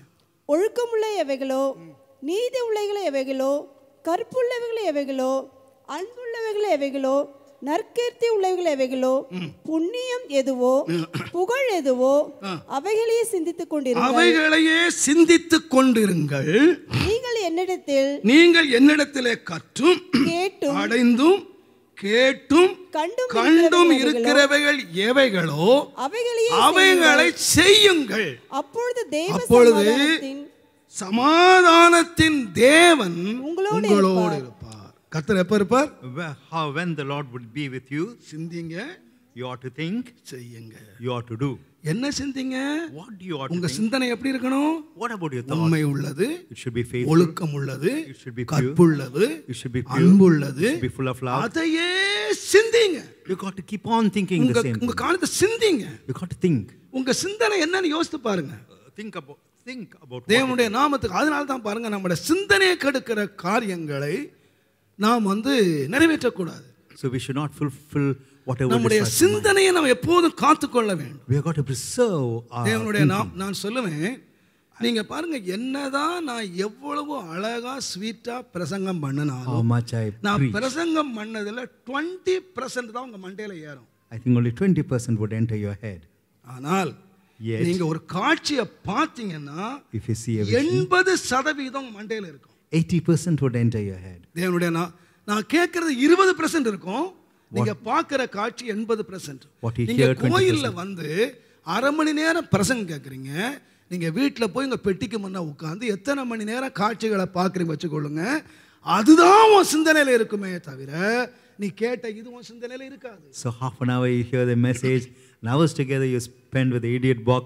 Whatever I tell you will not be there. Whatever you see. உன்னுடைய சிந்தனையை நீ காப்பாற்றிக் கொள்ள வேண்டுமானால், If you are to preserve your உண்மை உள்ளதும் ஒழுக்கம் உள்ளதும் கற்புள்ளதுமான உன் சிந்தனையை நீ காத்துக்கொள்ள வேண்டுமானால், you have got to preserve your mind, which is pure, which is full of பொய் வழிகளை நான் வெறுத்து உம்முடைய வேதத்திலே நான் பிரியமாறு. So I desire the words of God. சிந்தனைகளை நான் எப்படி காப்பாற்றணும்? வேதத்தினால் என் சிந்தனையை நான் காப்பாற்றி. Through the word of God, I got to protect my mind. அவர்கள் தேவன் என்று அறிந்தும் தேவனை ஸ்தோத்தரியாமல் இருந்து தங்கள் சிந்தனைகளினாலே வீணரானார்கள். எப்போ கேடான சிந்தனை வருதுன்னா தேவனை துதிக்க மறக்கிற வேளையில. When does an evil mind come when you do not praise God? எப்படி வேதம் சொல்லுகிறது? இதையே சிந்திங்க. The word of God says you got to. என்னிடத்துல கேட்டது, whatever you heard of me, என்னிடத்துல கண்டது, whatever you seen of me, என்னிடத்துல அடைந்தது, whatever அதையே செய்யுங்கள். you ought to do. நீங்க ஏன் ஆலயத்துக்கு வர்றீங்க? Why do you come to the church? Pastor தாமஸ்ராஜுக்கு இன்றைக்கு பிரசங்கத்துக்கு எத்தனை மார்க் போடலாம்? How much அவர் பிள்ளைக்கு எத்தனை மார்க் போடலாம்? how much we can give it to a son? Mark போடுறதுக்கா வந்தீங்க? Have you come to இல்ல give marks? நீங்க கேட்டது, நீங்க அடைந்தது, whatever அதை you என்ன think, செய்யணும்னா what you should do, செய்யணும். you should bring it to practice. பிரசங்கத்தை கேட்கிறத செயல் வடிவில கொண்டு வரணும். Whatever message you have heard, you have got to put it in தேவன் practice. உங்களுக்கு வெளிப்படுத்த சத்தியத்தை நீங்க செய்யணும். You have to put it in practice. Whatever the நீங்க truth the Lord சிந்திக்கணும், you have to think, நீங்க செய்யணும். you have to do. கர்த்தர் உங்களுக்கு தேவனுடைய வார்த்தையை வெளிப்படுத்தி தருகிறார். The Lord would reveal His word unto you. கர்த்தர் வேலை இல்லாம சபையை கூட்டல. Not without any work has He added. உங்களுக்கு வேலை இல்லாம தேவன் உங்களை அழைச்சிட்டு வரல. God has not called you because you had no உங்களை work. எதேச்சையாய் தேவன் அழைச்சிட்டு வரல. Nor has He called you accident. தேவன் வேத வசனங்களை கேட்க பண்ணுகிறார். He makes you hear the word of ஏன் God. கேட்க பண்ணுகிறார்? Why does He make you hear நீங்கள் the word? செயல்படுத்துவதற்காக. That you may bring it in practice. நீங்க கேட்கிற வசனங்களை நீங்க செய்யணும். Whatever the word of God you hear, you ought to bring it in நீங்க practice. சிந்திக்கணும், You ought to think, நீங்க செய்யணும். you ought to do it. நீங்க அப்படி செய்தீர்களானால் If you do it likewise, தேவன் உங்களோடு இருப்பார். God would be with you. Hallelujah. Hallelujah. தேவன் உங்களை The Lord ஆசீர்வதிப்பார். would bless you. Hallelujah. Hallelujah. நீங்க ஆசீர்வதிக்கப்படுவீங்க. You ought to be நீங்க blessed. மற்றவர்களுக்கு ஆசீர்வாதமாக இருப்பீங்க. You would be a blessing to others. மூன்றாவதாக Thirdly, நீதிமொழிகளின் புஸ்தகம் 5ஆம் அதிகாரம் 18ஆம் வசனம். Proverbs 5:18. உன் ஊற்றுக்கண் ஆசீர்வதிக்கப்படுவதாக, உன் இளவயதின் மனைவியோடே மகிழ்ந்திரு. And rejoice with the wife of the youth. நல்ல கவனிங்க. Observe me. மூன்றாவது, உன்னுடைய ஊற்றுக்கண் ஆசீர்வதிக்கப்பட வேண்டும். Thirdly, the fountain ought to be blessed. உன் ஃபவுண்டன், உன்னுடைய கிணறு, உன்னுடைய வீடு, உன்னுடைய your வீட்ல house. தண்ணி ஊறணும். So water has got ஊற்றுக்கண் to spring. ஆசீர்வதிக்கப்படும். Your fountain has got to be உன் blessed. ஊற்றுக்கண் ஆசீர்வதிக்கப்பட வேண்டுமானால் Your fountain has got to be blessed. உன்னுடைய இளவயதின் மனைவியோடே மகிழ்ந்திரு. You got to rejoice with the wife of the youth. உன் ஊற்றுக்கண் ஆசீர்வதிக்கப்படணுமானா Your fountain has got to be blessed. முக்கியம் என்னன்னு கேட்டீங்கன்னா, What is important? உன்னுடைய குடும்ப வாழ்க்கையினுடைய உறவு முக்கியம். The relationship of your family is important. கணவன் மனைவிக்குள்ள உறவு முக்கியம். The unity between husband and wife உன் is. இளவயதின் மனைவியோடே நீ மகிழ்ந்திரு. Rejoice with the wife of the youth. உன் இளவயதின் மனைவியோடு மகிழாவிட்டால் If you do not rejoice with ஊற்று the wife, தண்ணு வத்திரும். ஊற்று கண்ணு அடப்பட்டு போயிடும். if you do not rejoice with the wife of the youth, thy உன் fountain will ஊற்றுக்கண் dry up. உன் தண்ணீர் எப்போதும் ஊறிக்கொண்டு இருக்க வேண்டுமானால், When water is உன்னுடைய spring, ஆசீர்வாதம் வற்றாம ஊறிக்கொண்டே இருக்கணுமானா, if your blessing உன் should- கிணறு தண்ணி வத்தாம இருக்கணுமானா, the waters of the well should not be dried up. எது வத்தக்கூடாதுன்னு சொன்னா, What should not be உன் dried up? மனைவியோடு நீ வைத்திருக்கிற உறவும் ஐக்கியமும் வத்தக்கூடாது. The intimacy that you have kept with your wife should not dry up. உங்க உறவுக்குள்ளே உங்களுடைய ஹஸ்பண்ட் ஒய்ஃபினுடைய உறவு வற்றுமானால் இங்க ஊற்று கண்ணு வத்திரும். If the relationship between husband and wife dries up, the fountain also would dry up. தேவனுடைய நாமத்துக்கு மகிமை உண்டு. Glory be to the name of God. ஆண்டவர் சொன்னார், The Lord said, மல்கியா 2ஆம் அதிகாரத்திலே Malachi 2nd chapter, 11ஆம் வசனத்தை சீக்கிரம் வாசியுங்கள். 11th verse. மல்கியா 2:11. யூதா யூதா ஜனங்களை ஜனங்களை துரோகம் பண்ணினார்கள். துரோகம் பண்ணினார்கள். இஸ்ரவேலிலும் எருசலேமிலும் அருவருப்பான காரியம் அருவருப்பான காரியத்தை செய்தார்கள். கர்த்தர் சிநேகிக்கிற பரிசுத்தத்தை யூதா ஜனங்கள் பரிசுத்த குலைச்சல் ஆக்கினார்கள். கர்த்தர் என்ன சிநேகிக்கிறார்? பரிசுத்தத்தை சிநேகிக்கிறார். The Lord loves holiness. அதை இஸ்ரவேல் ஜனங்கள் பரிசுத்த குலைச்சல் The ஆக்கினார்கள். children of Israel profaned. எப்படி ஆக்கினான்னு கேட்டீங்கன்னா, அந்நிய தேவதையின் அந்நிய தேவதையினுடைய குமாரத்திகளை விவாகம் பண்ணினார்கள். அப்ப பாருங்க, விவாகம் பண்றது எதையாவது ஒரு பொண்ணை விவாகம் பண்றது இல்ல, marrying any ஏதாவது girl, ஒரு புருஷனை விவாகம் பண்றது இல்ல. not marrying any husband. விவாகத்திலே ஒருவன் இணைக்கப்பட வேண்டுமானால் One has to be united in நீ matrimony. ஒரு உண்மை தேவனை நீ அறிந்திருக்கிறாய். You know a true அந்த God. தேவனை அறிந்தவனோடு தான் விவாக உறவு கொள்ளணும். So you, the family relationship அந்நிய தேவதையினுடைய குமாரத்திகளை நீ விவாகம் செய்தபடியினால் அங்க பரிசுத்தம் கெட்டு போச்சு. Since you have married the daughter of a strange god, holiness is profane. நான் சொல்லல, ஆண்டவர் சொல்றேன். I am not telling you the Lord. பரிசுத்தம் கெட்டு போச்சு. எப்போ ஒரு விசுவாசி ஒரு அவிசுவாசி தேவனை அறியாத ஒரு அந்நிய தெய்வத்தினுடைய பெண்ணை விவாக உறவு கொள்றானோ அப்ப பரிசுத்தம் கெட்டு போச்சு. When a believer marries the daughter of a strange god, holiness is சொல்றார். profane. The Lord says, வாசிங்க, இப்படி செய்கிறவன் எவனோ அவன் காவல் யாருன்னு கேட்டா அந்நிய தேவதையினுடைய குமாரத்தை கல்யாணம் பண்றவன் காவல்காரனானாலும் சரி, உத்தரவு கொடுக்கிறவனானாலும், தீர்க்கதரிசியானாலும் சரி, சேனைகளின் கர்த்தருக்கு காணிக்கை கொடுக்கிறவனாய் இருந்தாலும் அவனை யாக்கோபினுடைய கூடாரத்திலே இல்லாதபடி சங்கரிச்சு போடுவேன். So we find the Lord will cut that man that does this, the master and the scholar, out of the tabernacle of Jacob. விவாகம் என்று சொல்லுகிறது எவ்வளவு மிக முக்கியம் என்பதை அறிய வேண்டும். You ought to know it's very important.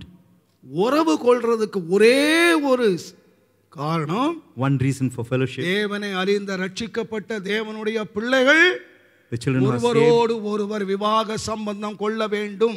They ought to marry. இல்லாதிருக்குமானால், if they do not marry, யாரானாலும் நீ எவ்வளவு காணி கொடுத்தாலும் சரி, how much offering நீ என்ன பண்ணாலும் சரி, whatever you may do, நீ எவ்வளவு தீர்க்கதரிசியா இருந்தாலும் சரி, whatever you may be a prophet, நான் உன்னை ஐக்கியத்துல இல்லாதபடி வெளியே கொண்டு போடுவேன். I will cut you off from the fellowship. ஆண்டவர் சொல்றார். The Lord says, இரண்டாந்தரமும் நீங்க அதை செய்றீங்க. So முதல் தரம் நீ செய்துட்ட, first time you have done a mistake, நான் உன்னை மன்னிச்சிட்டேன். I have forgiven you. ஆனா இரண்டாந்தரம் என்ன செய்தீங்க தெரியுமா? What have you done the second time? உன்னால கைவிடப்பட்ட மனைவி பலிபீடத்துல போய் அழுதுகிட்டு இருக்கா. Your wife has been forsaken by you. She is crying at the altar. ஆண்டவரே, என் புருஷனுக்கு துரோகம் பண்ணிட்டானே. Lord, my husband has betrayed me. ஆண்டவரே, என் புருஷனுக்கு துரோகம் பண்ணிட்டானே. My husband has betrayed me, O Lord. பாரு ஆண்டவரே. Lord, look upon it. அவள் பலிபீடத்திலே நின்று உன் மனைவி கண்ணீர் விடுகிறாள். Standing at the altar, your wife is shedding tears. தெரியுமா? What about the word of God? நீங்கள் இரண்டாம் தரமும் இதை செய்து கர்த்தருடைய பீடத்தை கண்ணீராலும் அழுகையினாலும் பெருமூச்சினாலும் நீங்கள் நிரப்புகிறீர்கள். Having done again, covering the altar of the Lord with tears, with weeping and with crying. ஆகையால் அவர் இனி காணிக்கையை மதியார். That he regardeth not the offering. உங்கள் கைகளில் அதை ஏற்றுக்கொள்ளவும் மாட்டார். Or receive with it with good. ஏன் என்று கேட்கிறீர்கள்? Yet you say, wherefore? கர்த்தர் உனக்கும் உன் இளவயதின் மனைவிக்கும் சாட்சியாய் இருக்கிறார். Because the Lord has been a witness தோழியும் to thee and the wife. உன் உடன்படிக்கையின் மனைவியாகிய அவளுக்கு நீ துரோகம் பண்ணினாய். Against whom thou hast dealt treacherously. எவ்வளவு பயங்கரமான வார்த்தையை பயன்படுத்துறார். How terrible these words are. நீங்க புருஷன், your husband, நீங்க சம்பாதிக்கிறீங்க, you are earning, உங்களுக்கு ஒரு வேலைக்காரி கிடைச்சிருக்கா, or you have a servant, ரொம்ப நல்லது, it's good. ஆனா yet அந்த வேலைக்காரியோடு உன் ஜீவிய காலம் எல்லாம் நீ மகிழ்ந்திருந்தால், if you rejoice with the servant, அவளை தோழியாக வைத்து நீ மகிழ்ந்திருந்தால், if you keep her as a ஊற்றுக்கண்ணை ஆசீர்வதிப்பார். இது தேவனுடைய சத்தியம். The truth is God would. இது தேவனுடைய வசனம். And this is the word of God.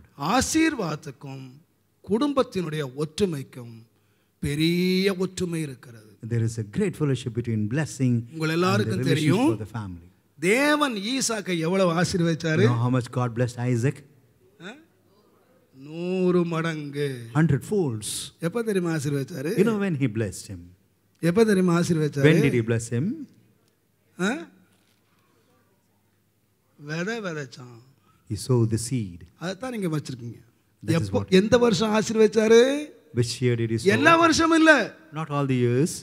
அந்த வருஷத்திலே தேவன் அவனை ஆசீர்வதித்தார். அந்த வருஷத்திலே God blessed அவனுடைய விதையை அந்த வருஷத்திலே தேவன் ஆசீர்வதித்தார். So that year God blessed the seed. எந்த வருஷம்னு சொன்னா Which year? நீங்க ஆதியாகமம் 26ஆம் அதிகாரத்தை வீட்ல வாசித்து கொள்ளுங்க. டைம் இல்ல, நான் சம்பவம் சொல்லி எல்லாம் வசனம் தெரிஞ்சது தானே. Genesis 26. பஞ்சத்தின் நிமித்தம் ஈசாக்கு பெலிஸ்தியர் தேசத்துக்கு போனான். So because of famine, Isaac went to the land of Philistine. அங்கு அநேக வருஷங்கள் அவன் தங்கி இருக்கிறான். And he abode there for several years. ஒரு நாள் One day, அரண்மனையிலே இருந்து அபிமெலேக்கு ராஜா ஈசாக்கு வீட்டை பார்த்தான். so King பகல் வேளை Abimelech saw the wife of அவரா Isaac. விளைக்காதீங்க, வீட்டை பார்த்தான். He looked at the house of Isaac. அங்கே ஈசாக்கு தன்னுடைய மனைவியோடு விளையாடி கொண்டிருந்தான். Find Isaac sporting with his wife. அப்ப அருமே கேக்குறான், He's asking, உனக்கு மனைவியா இருக்கிறா, நீ எப்படி சகோதரின்னு சொன்ன?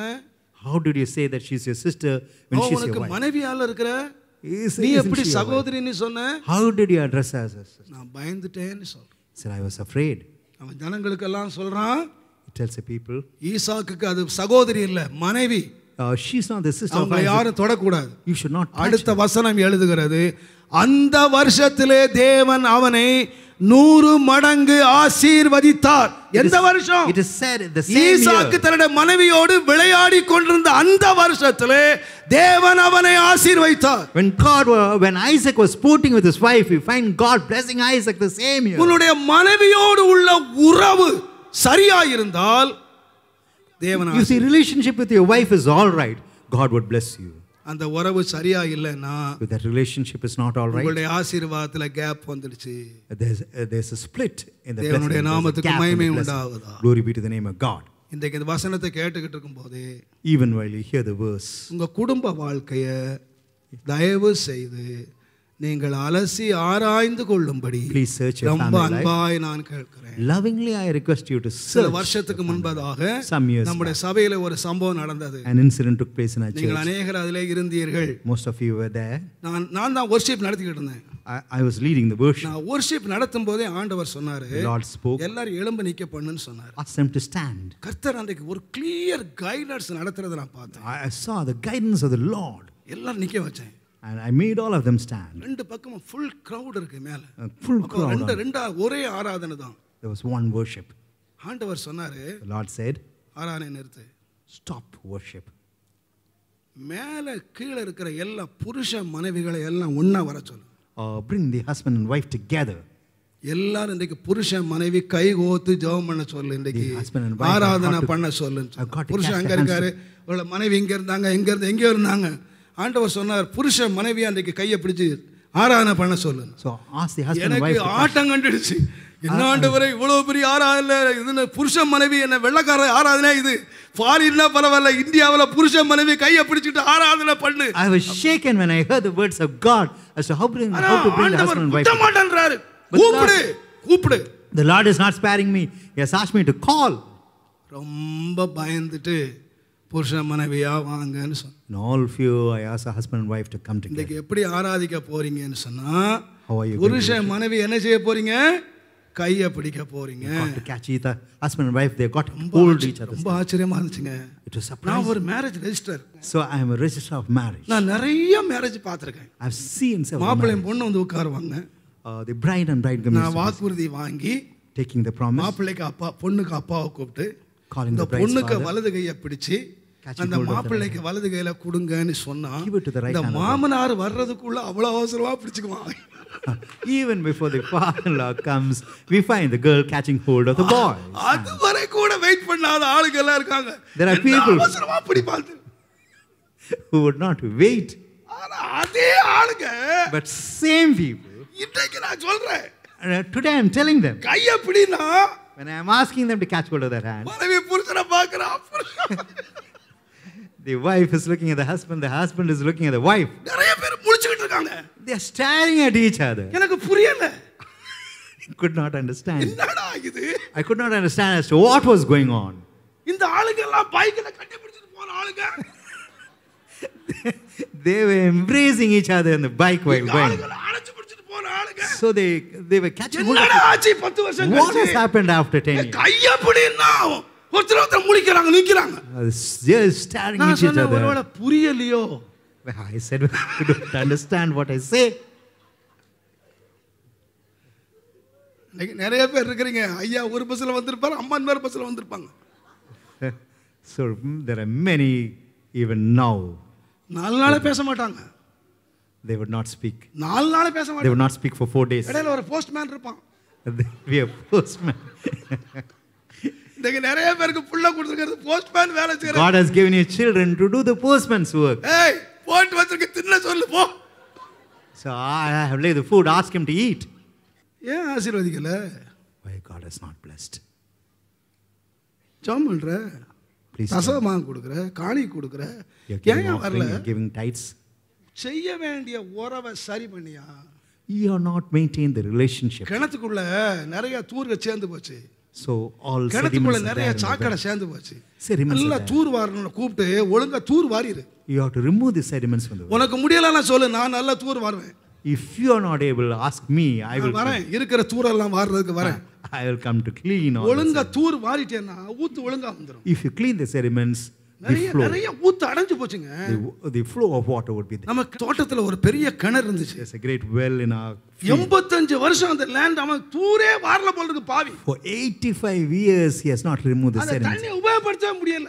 We are not able to utilize the water. அன்னைக்கு உள்ள இறங்குன அவன் சொல்றான், சார் கேஸ் அடிக்குது சார், செத்து போயிடுவான் போல சார்.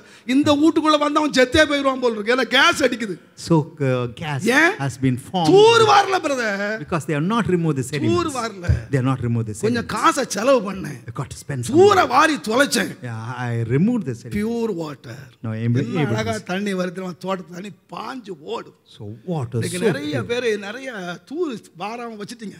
நல்லா சேர்த்து சேர்த்து சேர்த்து சேர்த்து நாத்தம் பிடிச்சு வச்சிருக்கேன். கேஸ் இன்னும் உள்ள வந்தா எவனா செத்து போயிருவான்.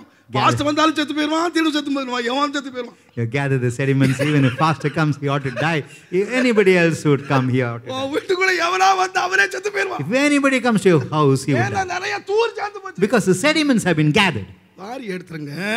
You remove the sediments, ஊற்று கண்ணு சரியாயிடும். and everything would become Praise water. the Lord. Praise God. நீங்க உட்கார்ந்திருக்க பார்த்தா எனக்கு ரொம்ப பயமா இருக்கு. I'm afraid when I see you all seated here. நீங்க நல்லா வாங்க. நீங்க நிறைய ஆசீர்வதிக்கப்பட்டிருக்கீங்க. You have been ஆனா blessed a நீங்க lot. நல்லா ஆசீர்வதிக்கப்படுறதுக்கு வசனத்தை நான் சொல்றேன். I tell you the word of God that you ought to be blessed more. ஊற்றுக்கண் ஆசீர்வதிக்கப்பட வேண்டுமானால் If you're found in as God, you be blessed. உன் இளவயதின் மனைவியோட மகிழ்ந்திரு. Rejoice with the wife of thy youth. கடைசியா Lastly, தேவனுடைய நாமத்துக்கு மகிமை glory உண்டாகட்டும். be to the name of God. மல்கியா 3ஆம் அதிகாரம் 10ஆம் வசனம். என் ஆலயத்தில் ஆகாரம் உண்டாயிருக்கும்படி தசம பாகங்களை எல்லாம் பண்டகசாலையிலே கொண்டு வாருங்கள். என் ஆலயத்திலே ஆகாரம் உண்டாயிருக்கும்படி தசம பாகங்களை எல்லாம் ஆலயத்திலே கொண்டு வாருங்கள். அப்பொழுது நான் வானத்தின் பலகணிகளை திறந்து இடம் கொள்ளாமற் போகும். அதுக்கு தேவன் அளவே கொடுக்கல. God has not given any limitation. இடம் கொள்ளாமல் தேவன் ஆசீர்வதிக்க வேண்டுமானால் தசம பாகம் அல்ல, தசம பாகங்களை, தசம பாகம், no singular, is a plural. Tithes is not mentioned in singular, it's mentioned plural. தசம பாகம் அல்ல, தசம பாகங்களை, தசம பாகங்களை. It's not tithe but tithes. என்னுடைய ஆலயத்திலே கொண்டு வா. Bring all the tithes into the store. அப்பொழுது நான் எவ்வளவு ஆசீர்வதிப்பேன்னா இடம் கொள்ளாமற் போக மட்டும் உன்னை ஆசீர்வதி. And pour out a blessing that there shall be no room. வானம் திறந்து, கையை திறந்தல்ல, I'll open the heavens. தேவன் கையை திறந்து ஆசீர்வதிக்கிறது இல்ல, கையை வச்சு ஆசீர்வதிக்கிறது இல்ல. தேவன் வானத்தையே திறந்துறார். God will open the heavens and bless you. வானம் திறந்து இடங்கொள்ளாம். நல்லா கவனிங்க. எல்லாருக்கும் தெரிஞ்சதுன்னு விட்டுறாதீங்க. இன்றைக்கு அநேக பத்திரிகைகளிலே அநேக சுவிசேஷகர்கள், வானொலியாளர்கள், டிவி பண்ணுகிறவர்கள், அவங்கெல்லாம் இன்னைக்கு என்ன பிரசங்கம் பண்றாங்கன்னா தசம பாகம் ஆலயத்துக்கு கொடுக்க வேண்டியதில்லை. You need not have to give the tithes to the temple. அதனால நான் போட்டிக்கு பிரசங்கம் பண்ணல. So நான் என்றைக்கு போட்டிக்கு பிரசங்கம் பண்றது இல்ல. I am not preaching it as a challenge. நீங்கள் வசனத்தை விளங்கிக் கொள்ள வேண்டும். You got to understand the word of God. உங்கள் மேல் தேவன் இடங்கொள்ளாமற் ஆசீர்வாதத்தை வர்ஷிக்க பண்ணார். God has got to bless you without measure. தேவன் தசம பாகம் என்ற ஒன்றை வைத்திருக்கிறார். God has placed tithes. இது இன்றைக்கு சிலர் சொல்லுகிறது புதிய ஏற்பாட்டில எழுதி இருக்கா, இது பழைய ஏற்பாடு. அப்படி சொல்றவங்க பழைய ஏற்பாட்டை கிழிச்சு கீழே போட்டுறணும். So you ought to tear தங்களுக்கு சாதகமானதை மாத்திரம் பழைய ஏற்பாட்டில் எடுத்துட்டு தங்கள் புதிய ஏற்பாடை வேணும்னு எடுத்துக்க. எதுல சாதகமா இருக்கிறதோ அதை எடுத்துக்கொள்ள கூடாது. Whatever you தேவன் ரெண்டையும் நமக்கு கொடுத்திருக்கிறார். God has given both the Old Testament. தேவனுடைய நாமத்துக்கு மகிமை உண்டாகும். Glory be to the name of God. தசமபாகத்தை புதிய ஏற்பாட்டிலே சொல்லலன்னு சொல்லக்கூடாது. We should not say he has not spoken of tithes. Pavul மிக விளக்கமாக எபிரேயர்ல எழுதி இருக்கிறார். Paul has written clearly. ஆண்டவராய் இயேசு சொன்னார். The Lord Jesus has said. மத்தேயு எழுதின சுவிசேஷம் தயவு செய்து 23ஆம் அதிகாரம் 23ஆம் வசனத்தை நீங்கள் வாசித்தால், Matthew 23:23. மாயக்காரராகிய வேத பாரகரே, பரிசேயரே, உங்களுக்கு ஐயோ, நீங்கள் ஒர்த்தலாமிலும், ஒர்த்தலாம்னு சொன்னா புதினா, அவங்க தோட்டத்தில் ஒர்த்தலாம்னு சொன்னா புதினா, புதினா கீரையில கூட என்ன கொடுத்தாங்க? தசமபாகம் கொடுத்தாங்க. வெந்தயத்துல தசமபாகம் கொடுத்தாங்க. எல்லாத்துக்கும் தசமபாகம் கொடுத்து இரக்கத்தை விட்டுட்டாங்க. And omitted mercy or tenderness. ஆண்டவர் சொன்னார், இவைகளையும் செய்ய வேண்டும், அவைகளையும் விடாதிருக்க வேண்டும். The Lord says, these ought ye to have done, செய்யணும், not to leave the other. அதை விடக்கூடாது. You have to do this as well as not. இரக்கத்தை நீதி செய்ய, அதை விட்டுறாத. அதை செய்ய. Mercy and tenderness at the same time you should do the other thing. அதை கவனியுங்கள். Observe me. இங்கே நான் உங்களுக்கு ஒன்றை வற்புறுத்த விரும்புகிறேன். I would like to compel one thing. தசம பாகம் என்றல்ல, தசம பாகங்கள். Not just tithe. இதை எதுக்கு எங்க கொண்டு வான்னு கேட்டா, where should you bring it? நியாயப்பிரமாண காலத்திலே ஆண்டவர் பிரமாணம் கொடுத்த போது தசமபாகத்தை சொல்லாமல் விட்டு கொண்டு மாத்திரம் இல்ல, not only has he not spoken of tithes. Abraham இருந்த காலத்திலே பிரமாணமே கிடையாது. During the time of Abraham there wasn't any law. அந்த காலத்திலே ஆதியாகமம் 14ஆம் அதிகாரம் 18ஆம் 19ஆம் வசனத்தை வாசிப்பீர்கள். Genesis 16 verses 18 and 19. ஆபிரகாமுக்கு மெல்கிசேதேக் அப்பமும் திராட்சரசமும் கொடுத்து அவனை ஆசீர்வதித்தான். We find Melchizedek coming giving him cake and wine and blessing Abraham. அவனுக்கு ஆபிரகாம் எல்லாவற்றிலும் தசமபாகம் செலுத்தினான். And Abraham gave Melchizedek தசமபாகம் ஆபிரகாம் அன்றைக்கு யார் கையில கொடுத்தார்னா, to whom did Abraham? யார் கையில அப்பத்தையும் ரசத்தையும் வாங்கினாரோ அவருக்கு அவர் கொடுத்தார். In whose hand he received the cake and wine, he gave the tithe. தசமபாகத்தை நீங்க யார்ட்ட கொடுக்கணும்னு சொன்னா, whom should you give? யார் இடத்துல நீங்கள் அப்பமும் ரசமும் வாங்குறீங்களோ அங்கே உங்களுடைய தசமபாகம் செலுத்தப்பட வேண்டும். From whose hand you receive the cake and wine, you ought to give the tithes. தசமபாகத்திலே அங்கும் இங்குமாக இருக்கிற வசனங்களை ஒன்றாக சேர்த்து combining all the words வித்தியாசமாக பிரசங்கிக்கிறார்கள். They preach in a different manner. நான் சொல்லுகிறேன், கவனித்துக் கொள்ளுங்கள். I would say, please understand. தசமபாகம் என்று சொல்லுகிறது யூத வழக்கத்தின்படி 10ல் 1 அல்ல, 30%, 30%. According to the practice of the Jew, tithes means not 10% but 30%. யூதர்கள் கொடுத்த தசமபாகம் 30%. நல்லா கவனிச்சு. What the Jews gave as tithes was 30%. நான் உங்களுக்கு விளக்கம் சொல்லுகிறேன், சீக்கிரம் முடிச்சறேன்.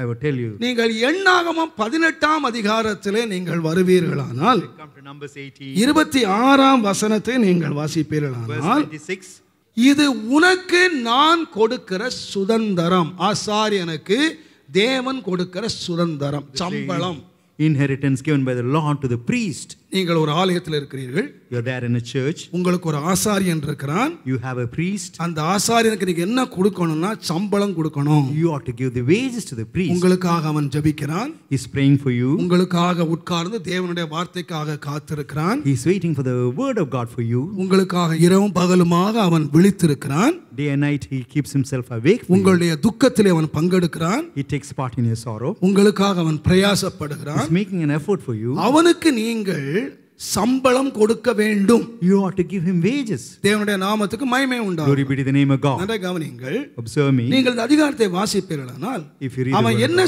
சம்பளம் வாங்குறான், உங்கள்ட்ட சம்பளம் வாங்குறான். So he's receiving wages. இப்போ நீங்க வந்து 100 ரூபாய் சம்பளம் தரீங்க, நீங்க 10,000 ரூபாய் சம்பளம் வாங்குனீங்க, 1000 ரூபாய் நீங்க தசமபாகம் கொடுத்தீங்க. So 10,000 you receive wages, you give 1,000. வாங்கின நான் என்ன செய்யணும்னா, உங்கள்ட்ட 1000 ரூபாய் நான் வாங்கினேன்னா அதிலே நான் தசமபாகத்தை பிரிக்க வேண்டும். I have to separate the tithes. நான் தசமபாகத்தை 100 ரூபாய் தசமபாகம் பிரிக்கலேன்னு சொன்னா உங்க 1000 ரூபாய் தசமபாகம் தேவனால் அங்கீகரிக்கப்படாது. If I do not separate the tithes what I have given, God will not acknowledge the நீங்க tithes. கொடுத்த 1000 ரூபாய் தசம பாகத்தை தேவன் அங்கீகரிக்கணுமானா நான் அதிலே 100 ரூபாய் தசம பாகத்தை நான் செலுத்த வேண்டும். So out of the 1,000 rupees what you give, I have to give 100 rupees as tithes unto the Lord. அதை செலுத்தாவிட்டால் நீங்கள் ஆசீர்வாதமாய் இருக்க முடியாது. If I do not give it unto the Lord, you நீங்க will என்கிட்ட not be 10000 ரூபாய் கொடுத்தா நான் 1000 ரூபாய் செலுத்த வேண்டும். If you give me 10,000, I have to. நீங்கள் 1 லட்சம் ரூபாய் கொடுத்தால் நான் 10000 ரூபாய் தசம பாகத்தை நான் செலுத்த வேண்டும். If you give 1 lakh or 10,000, I have to give as tithes to the Lord. தேவன் இதுவரைக்கும் என்னை அந்த சுத்த மனச்சாட்சியோடு என்னை காத்து கொண்டு வருகிறார். God has preserved me with a clear conscience. 1973ஆம் ஆண்டு 12 ரூபாய் தசம பாகத்திலே ஆரம்பித்த நான் இன்றைக்கு ஆண்டவர் கிருபையினால் நான் பல காரியங்களை செய்வதற்கு உதவி செய்திருக்கிறேன். 1973 started with. இன்றைக்கு வரைக்கும் தசம பாகத்தில் உதவியா இருக்க தேவன் உதவி செய்திருக்கிறார். God helped me to be faithful in my tithes to the இது ஆசாரியனுடைய சம்பளம். This is a wage of a priest. இரண்டாவதாக Secondly, அடுத்த தசம பாகம் என்னன்னு கேட்டீங்கன்னா what about the second? உபாகமம் 14ஆம் அதிகாரம் Deuteronomy 4. 22ஆம் வசனத்தை நீங்கள் வாசிப்பீர்களானால், If you read, நீ கர்த்தருக்கு எப்போதும் பயந்திருக்க பழகும்படி வருஷத்துக்கு ஒரு முறை yearly உன் once, தசம பாகத்தை நீ பிரிக்கணும். thou shalt truly tithe all the increase of thy seed. தேவனுடைய நாமத்துக்கு மகிமை உண்டாவதா. Glory be to the name of உன்னுடைய God. தசம பாகத்தை பிரிச்சு என்ன செய்யணும்னு கேட்டீங்கன்னா, What you should do by வேதம் separating சொல்லுகிறது, the tithes. The word of God says, நீ வருஷத்திலே ஒரு முறை வருஷந்தோறும் விதைக்கிற விதைப்பிலே எல்லா தசம பாகத்தை பிரித்து உன்னுடைய தேவனாகிய கர்த்தர் தமது நாமம் விளங்கும்படி தெரிந்து கொண்ட ஸ்தானத்திலே நீ போய் அவருடைய சந்நிதியிலே புசிப்பாயாக. நீ புசிக்கணும், அந்த தசம பாகத்தை நீ புசிக்கணும். you should go to the presence of God and eat of the tithes that is given unto you. அங்கே நீ அது தூரமாய் இருந்தால் If you're far நீ away, அதை பணமாய் எடுத்துட்டு போய் you should take it as cash. தேவனுடைய நாமத்துக்கு மகிமை உண்டாவதாக. Glory be to the name of God. நீயும் உன்னுடைய குடும்பத்தாரும் உன் வாசல்களில் இருக்கிற லேவியனும் புசித்து சந்தோஷப்படுவீர்களாக. You, your family, and the Levite that is there at the gate. இந்த தசம பாகத்தை யாரு சாப்பிடணும்னா நீ சாப்பிடணும். You should take of the eat of the tithes. குடும்பம் சாப்பிடணும். Your family has got to eat of the tithes. அந்த ஆலயத்திலே உள்ள லேவியர் ஆசாரியர் சாப்பிடணும். The Levites and the priests have got to eat of the இது tithes. என்ன டைத்னா convention tithe. These are the tithes paid in during the வருஷத்துக்கு ஒரு முறை எல்லாரும் தசம பாகங்களை கொண்டு வந்து குடும்பமாக உட்கார்ந்து மகிழ்ந்து லேவியர்கள் விசுவாசிகள் குடும்பங்கள் உட்கார்ந்து புசித்து குடித்து சந்தோஷமாக இருக்க வேண்டும். Once a year, the people have got to bring the tithes during the convention period. The Levites and the priests have got to eat of it, and நீங்கள் along உபாகமம் with their family. 14ஆம் அதிகாரம் 28ஆம் வசனத்தை வாசிப்பீர்களானால், Deuteronomy 14:20. மூன்றாம் வருஷத்தினுடைய முடிவிலே, At the end of 3 years, third year, மூன்றாம் வருஷத்தினுடைய at the முடிவிலே end of the 3rd year, உன்னுடைய எல்லாவற்றிலும் தசம பாகத்தை பிரித்து உன்னுடைய வாசலிலே வைக்க வேண்டும். thou shalt bring all the tithes and lay it within thy gate. வீட்டில வைக்கணும், வாசல்ல வைக்கணும். You should lay it up within thy வாசல்ல gates. வச்சிட்டு You should lay it within என்ன thy gates. கொடுக்கணும்னா பரதேசி, You should give it to the stranger, திக்கற்றவன், the fatherless, விதவை, the widow, இவங்க எல்லாரும் புசிக்கிறதுக்கு that they may 3 வருஷத்துக்கு ஒரு முறை வாசல்ல வச்சு தசம பாகத்தை ஏழை, திக்கற்றவன், விதவை, ஏழை இல்லாத ஏழை விசுவாசி அவங்களுக்கு பங்கு போட்டு கொடு. once in 3 years you ought to give இவைகளை to the நீ poor, the செய்தால், afflicted. இவைகளை நீ செய்தால், If you do all உன் this, கையின் கிரியைகள் எல்லாவற்றிலும் தேவன் உன்னை ஆசீர்வதிப்பார். God would bless all the works எப்ப of your தெரியுமா hand. ஆசீர்வதிப்பார்? When would you bless? தசம பாகம் உன் பாஸ்டர்கிட்ட போகணும்.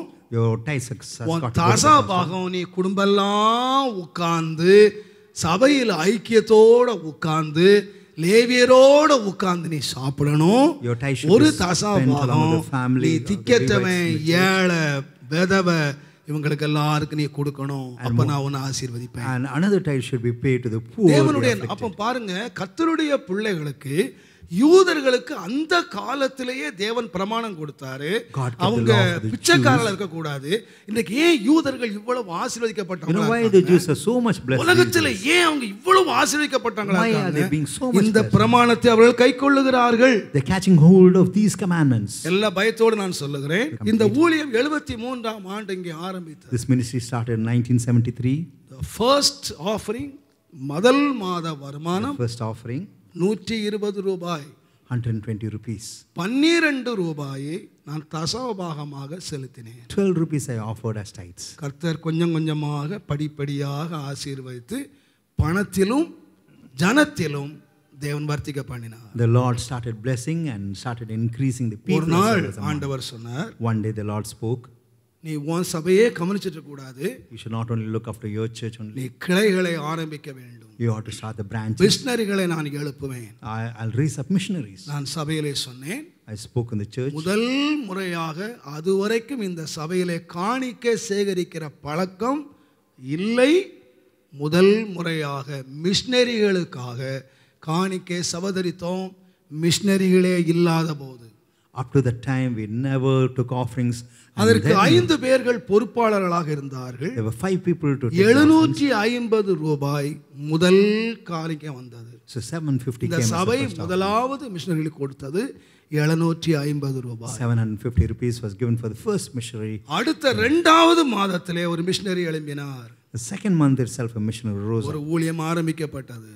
Ministry started. ஆண்டவருடைய கிருபையினாலே நான் நினைக்கிறேன் 28 ஊழியங்களை நாம் இன்றைக்கு இந்த ஊழியத்தில் எழுப்பி இருக்கிறோம். வேற எந்த உதவி எந்த உதவியும் இல்லாமல் இங்கிருந்து எழும்பினவர்கள் நான் நினைக்கிறேன் 128 பேர் நினைக்கிறேன். ஆனால் நம்முடைய ஐக்கியத்தில் தொடர்ந்து ஊழியம் செய்கிறவர்கள் 28 பேர். 28 people continue in our fellowship. அவளுக்கு நான் அனுப்ப தொடங்கினேன்.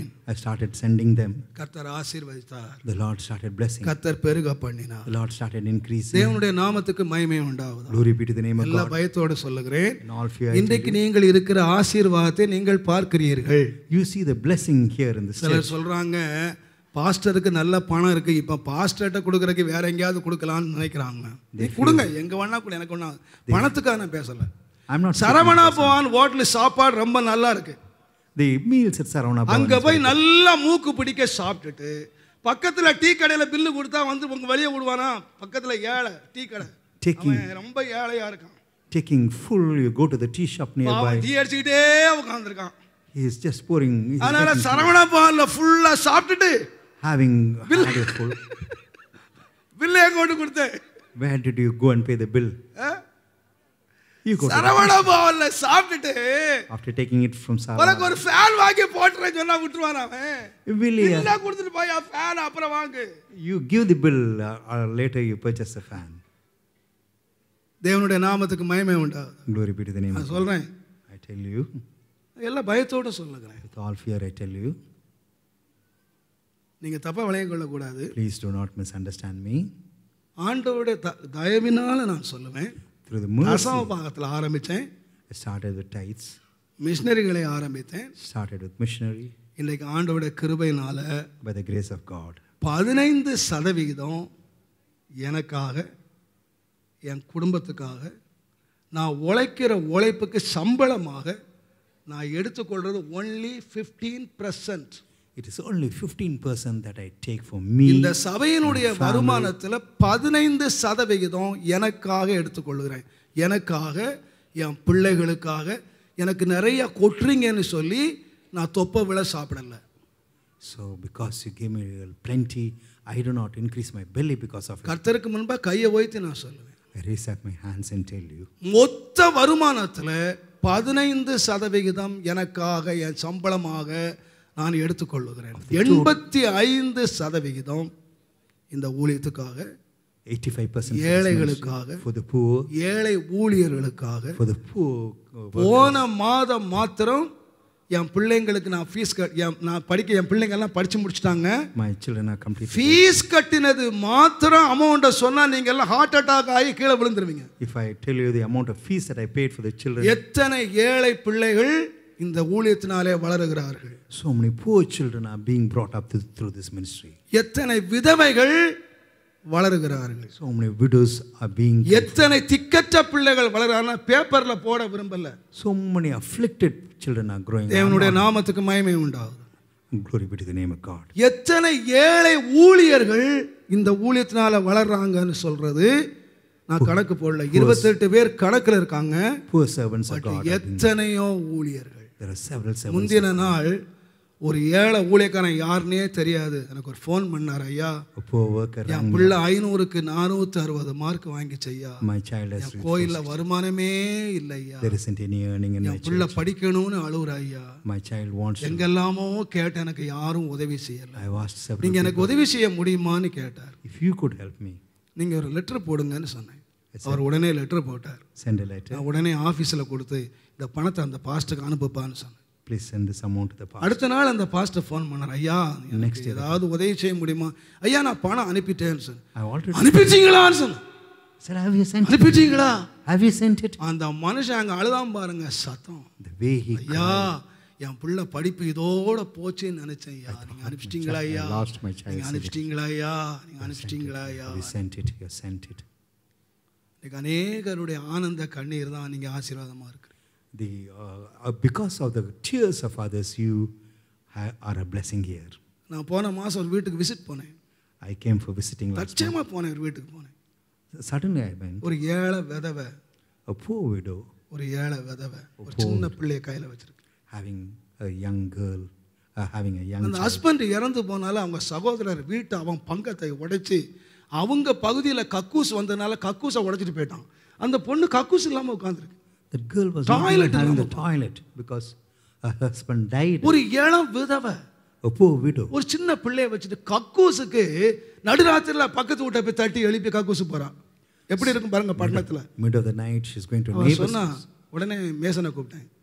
என்ன செலவானாலும் இன்றைக்கு அந்த பிள்ளைக்கு அந்த கக்கூஸ் போட்டு கூடியா எவ்வளவு build the toilet for that girl. உடனே டாய்லெட் போட்டு அழகாக டோர் போட்டு கோயிலில் இருந்து அங்கே கோயில் உள்ள மெட்டீரியல் எல்லாம் கொண்டு கக்கூஸை ரெடி பண்ணி அந்த பொண்ணுங்க இருக்கா எனக்கு தெரியாது, இருந்தால் பரவாயில்ல, I do not mind. யாரையும் கவலைப்படுத்த விரும்பல. I do not. அவள் வந்து அழுதா பாருங்க. Look at the way she came and cried. தன்னுடைய சொந்தங்கள் யாருமே உதவி செய்யல. None of the பட் இன்றைக்கு அவள் இன்றைக்கு பக்கத்து வீட்டுக்கு தேடி போக வேண்டியல ராத்திரி. She did not have to go to the neighbor's house. நான் சொல்லுவேன் அருமையானவர்களே, எத்தனையோ பேர், there are several people, எத்தனையோ பேர் several who are இந்த வருஷம் நான் இந்த மாதம் கட்டின ஃபீஸ் மாத்திரம் பல லட்சம், several lakhs, பல லட்சம். உங்க பணம் எப்படி செலவாகுது நான் சொல்றேன். I'm telling you how your money is being spent. என் பிள்ளைகளுக்கு நான் சேர்த்து வைக்கல, என் பிள்ளைகளுக்கு கோட்டு கட்டு. நீங்க ஆசீர்வாதமா இருக்கிறதுனுடைய காரணம் திக்கற்றவர்கள், விதவைகள், வசதியற்றவர்கள், ஏழை ஊழியர்கள்.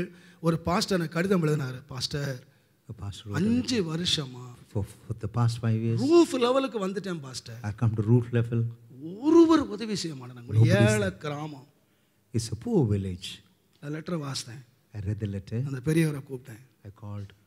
அவருக்கு ஒரு பெரிய அமௌண்ட்டை நான் கொடுத்தேன். I gave him a huge amount. ஒரு நாள் ஜெபம் பண்ணேன். கர்த்தர் சொன்னார் அவரை கூப்பிட்டு திரும்ப கூடுன்னு. One day I prayed. திரும்ப கூப்பிட்டேன். I called him again. அவர் அழுதுட்டு வந்தாரு. He came. திரும்ப கொடுத்தேன். I gave again. திரும்ப கூப்பிட்டேன். Again I called. ஐயா உங்களுக்கு எல்லா வேலையும் எலக்ட்ரிக்கல் வேலை தான் முடியலையா, அங்கே வாங்க, நான் கொடுத்தேன். So even for the electrical அவர் சொன்னார் நீங்க தான் என் சர்ச்சை டெடிகேட் பண்ணணும். You want to dedicate. நான் அங்கே போய் பார்த்தா அந்த கிராமத்தில் அந்த ஏழை மனுஷன் ஒரு அழகான ஆலயத்தை கட்டி வச்சிருந்தான். கண்கள் தார தாரையா had built a beautiful temple in that poor village. ஆண்டவரே, I said, Lord, உம்முடைய கிருபைக்காக நன்றி. I thank you for the grace and mercy. நான் சொல்லுவேன் அருமையான கர்த்தருடையவர்களே, ஏன் என்ன கர்த்தருடைய ஆசீர்வாதம். You know why God has blessed you? இடங்கொள்ளாமற் போக மாட்டோம். So தேவனுடைய ஆசீர்வாதம் இடங்கொள்ளாமற் போயிட்டே இருக்கு, எங்கேயோ போயிட்டு இருக்கு. Blessing of God is without measure. நிலத்தை பார்த்து அழுறேன், இதை பார்த்து அழுறேன், எனக்கு புரியல, எனக்கு ஏன் கர்த்தர் ஆசீர்வதிச்சான்னு தெரியாது. I do not know why God has blessed. நான் சொல்லுவேன், I would say, நீங்க என்னத்தையும் வைக்க போறோம், பணத்தை வச்சு என்னையா பண்ண போறோம்? What are you going to do with money? பணத்தை வச்சு இன்றைக்கு ஒருவனுக்கு உபயோகம் உள்ள, தேவை உள்ள ஒருவனுக்கு உபயோகம் உள்ள பணம் எதுக்கையா அந்த பணம் பேங்க்ல இருந்து என்ன பண்றது, தின்னுட்டு என்ன பண்றது? What is the use of that money which is inside the bank? இன்றைக்கு உபயோகம் பண்ற ஒருத்தன் அழுதுகிட்டு இருக்கான், ஒரு விதவை அழுதுகிட்டு இருக்கு, ஒரு திக்கற்றவன் அழுகுறான். அவனுக்கு இன்றைக்கு தேவை, அதுக்கு இல்லாத பணம் எதுக்கையா பணம்? A widow is weeping whereas you are not able to help. The money is there in the bank. What for? என்னை கற்றுக் கொடுத்தாங்க, அதான் கற்றுக் கொடுத்தாங்க. The ones who taught me. நான் வேத வசனத்தை விசுவாசிக்கிறேன். I believe the word of God. நான் கணக்கே பார்த்ததில்ல. I do not keep an account. தேவனுடைய நாமத்துக்கு மகிமை உண்டாகட்டும். Glory be to the name நீங்க of எனக்கு God. கொடுக்கிற காணிக்கையில நான் ராஜா மாதிரி வாழலாம். என் பிள்ளைகளுக்கு பில்டிங் வாங்கி கொடுத்து, வீடு வாங்கி கொடுத்து, நிலம் வாங்கி கொடுத்து, ராஜா மாதிரி என் பிள்ளைகளை வச்சிருக்கலாம். With your offering I can live as a king, build houses for my children. No. என் பிள்ளைகளுக்கு கத்து கொடுத்துக்க 2 இட்லிக்கு மேல 2 கூட்டுக்கு மேல வச்சு சாப்பிடக்கூடாது. இருக்குன்னு தின்னுட்டா போறதுக்கு இல்ல, இருக்கிற எதுக்குன்னு கேட்டா கொடுக்கிறதுக்கு. I have taught my children to have. தேவன் தருகிற திங்கிறதுக்கு அனுபவிக்கிறதுக்கும் இல்ல, தேவன் தருகிறது கொடுக்கிறதுக்கு. Whatever God gives, that you may give to others. நீங்க கொடுத்து பாருங்க. Please try giving. தேவன் கையின் கிரியைகள் எல்லாம் ஆசீர்வதிப்பார். God would bless the efforts of your N hand. பிள்ளைகளையும் அதே வழியில நான் வளர்த்திருக்கேன். I have trained my children in the தேவனுடைய same. நாமத்துக்கு மகிமை உண்டாவதாக. Glory be to the name of God. வாங்குறதை பார்க்கிலும் கொடுக்கிறதே பாக்கியம். It's better to give than to உங்களில் அநேகருக்கு எனக்கு வர்றதான் தெரியும், ஆனா எப்படி போகுதுன்னு நான் வலது கைக்கு செய்யறத இடது கை அறிந்ததே இல்லை. all of you know how much I receive. You do not know how much. கைகளை உயர்த்தி தைரியமாய் சொல்லுவேன். So I keep my hands. விசுவாசிகளே, இரக்கம் உள்ளவர்களாயிருங்கள். Believers, be மன உருக்கம் உள்ளவர்களாயிருங்கள். have compassion. இரக்கம் உள்ளவர்களாயிருங்கள். Be merciful. ஏழைகளுக்கு இரங்குங்கள். Be merciful. திக்கற்றவர்களுக்கு இரங்குங்கள். Help the afflicted. உதவியற்றவர்களுக்கு இரங்குங்கள். Those who are helpless, help them. அதுக்காக கண்ணை மூடி தகுதி இல்லாதவங்களுக்கு எல்லாம் கொடுத்தாங்க. இன்றைக்கு நிறைய கொடுக்கிறதுன்னா ஏமாற்றுக்காரங்க ஜாஸ்தி ஆயிட்டாங்க. There are many deceivers who deceive. உண்மை உள்ளவர்களுக்கு செய்யுங்கள். Do to the faithful people. உங்கள் கைகளை திறவுங்கள். Open your hands. நீங்கள் எந்த அளவினால் ஆட்கள் தேவன் அளவினால் உங்களை அளப்பார். What measure you meet, கையின் கிரியைகள் எல்லாம் that measure God is going to meet you. எல்லாரும் எழும்புங்கள். Let all of us stand. இன்றைக்கு ஆண்டவர் உங்களை ஆசீர்வாதத்துக்கு அழைத்திருக்கிறார். The Lord has called you for blessing. நீங்க சொல்லுங்க, நீங்க எதுக்கு அழைக்கப்பட்டிருக்கிறீங்க? You know what for you have been called? நீங்க சுதந்திரிக்கணும்.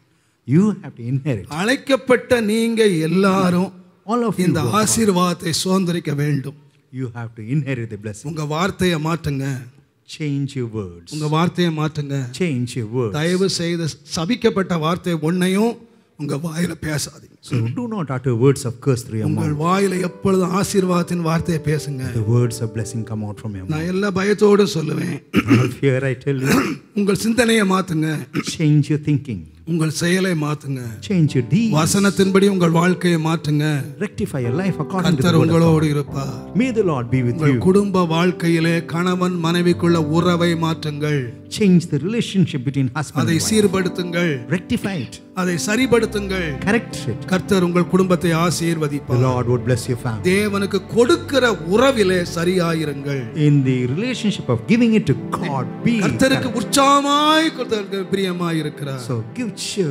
The தயவு Lord, செய்து யாரு தவறாய் விளங்கிக் do not கொள்ளாதீர்கள். misunderstand me. நான் உங்கள் பணத்தின் மேல் ஆசைப்பட்டு நான் சொல்லவில்லை. I do not have any love for your உங்களுடைய money. இதுவரைக்கும் நான் யாரிடத்திலும் தசாபாத்து நான் கேட்டதே இல்லை. I have never asked tithes from anyone. நீங்கள் எவ்வளவு கொடுக்கிறீர்கள், நீங்கள் யார் கொடுத்தீர்கள் என்று எனக்கு தெரியவே தெரியாது. We do not know as to who has given, how much they give. நீங்கள் இதில் எத்தனை பேர் தசபா எனக்கு தெரியவே தெரியாது. How many of you give tithes? I do not know. நீ கர்த்தர் உன் பார்த்து கொண்டிருக்கிறார். The Lord is looking. கர்த்தர் உங்களை பார்க்கிறார். The Lord is looking. நான் எல்லாரையும் நேசிக்கிறேன். I love all of எல்லாரையும் சந்திக்கிறேன். I meet எல்லாரையும் ஒன்று போல நேசிக்கிறேன். I love everyone நீங்கள் கொடுக்கிறீர்களோ கொடுக்கலையோ நான் பணத்துக்காக வேலை Whether you செய்யவில்லை. give me or not, I do not work for money. என்னுடைய கையிலே தேவன் கொடுத்த ஒவ்வொரு ஆத்துமாவும் ஆசீர்வாதமாய் இருக்க வேண்டும் என்பதே என்னுடைய லக்கு, என்னுடைய நோக்கம். My purpose என்னுடைய and goal that நோக்கம் everyone ought to be உங்களுடைய blessed. பணம் அல்ல, நீங்களே என்னுடைய நோக்கம். My purpose is not your money, you are my purpose. உங்களுடையது அல்ல, நான் உங்களையே நாடுகிறேன். Not yours, I need you. நீங்கள் கர்த்தருடைய ராஜ்யத்துக்கு வந்து சேர வேண்டும். You ought to come to the Lord's kingdom. நீங்கள் தேவனை சந்திக்க வேண்டும். You ought to seek God. அது ஒன்றுக்காகவே ராத்திரி பகலும் உழைக்கிறேன், ஜெபிக்கிறேன், பிரயாசப்படுகிறேன். It is for that I toil day and night. ஆனால் தேவன் திட்டமாக இந்த வார்த்தைகளை எனக்கு சொல்லி, But God has N spoken. ஜனங்கள் இந்த பூமியிலேயும் ஆசீர்வதிக்கப்பட்டிருக்க வேண்டும். My people ought to be blessed in this earth. அவர்கள் இங்கே ஆசீர்வதிக்கப்பட வேண்டும். They ought to be blessed here. நீ இதை கண்டிப்பாய் நீ சொல்ல வேண்டும். You ought to speak these words. ஆண்டவருடைய கட்டளைக்கு நான் கீழ்ப்படிந்து சபைக்கு அறிவித்திருக்கிறேன். Obeying the commandments of God, I have preached the same. நீங்கள் ஏற்றுக்கொள்ள முடிந்தால் ஏற்றுக்கொள்ளுங்கள். If you are able to accept it, accept. அது உங்களை பொறுத்தது. That is yours. அன்பின் ஆண்டவரே, Loving God, உம்மை துதிக்கிறேன். we praise you, Lord. நீர் சொன்ன வார்த்தைகளை நான் சபைக்கு நான் கொடுத்தேன். Whatever you have spoken, I spoke to the church, Lord. மனச்சாட்சியோடு With the clear conscience, மனப்பூர்வமாக என்னுடைய சொந்த வார்த்தைகளை அல்ல, not my own words, O Lord. நீர் என்னோடு பேசின சொன்ன வார்த்தைகளை The words that you have spoken, O இந்த Lord, சபைக்கு நான் சொல்லியிருக்கிறேன். I have preached it to the church. உமக்கு தெரியும் ஆண்டவரே, You know, O Lord, இந்த ஜனங்களுடைய ஆசீர்வாதத்துக்காக நான் உம்மோடு போராடுகிறது உமக்கு I'm தெரியும். striving for the blessings of this people. ரட்சகா, Dear Savior, every house, ஒவ்வொரு வீடும், every person ஒவ்வொரு நபரும் கர்த்தரால் ஆசீர்வதிக்கப்பட்டவர்களாய் இருக்க வேண்டும் that they ought to be என்பது blessed, O என்னுடைய Lord. தீராத வாஞ்சை. That is my desire.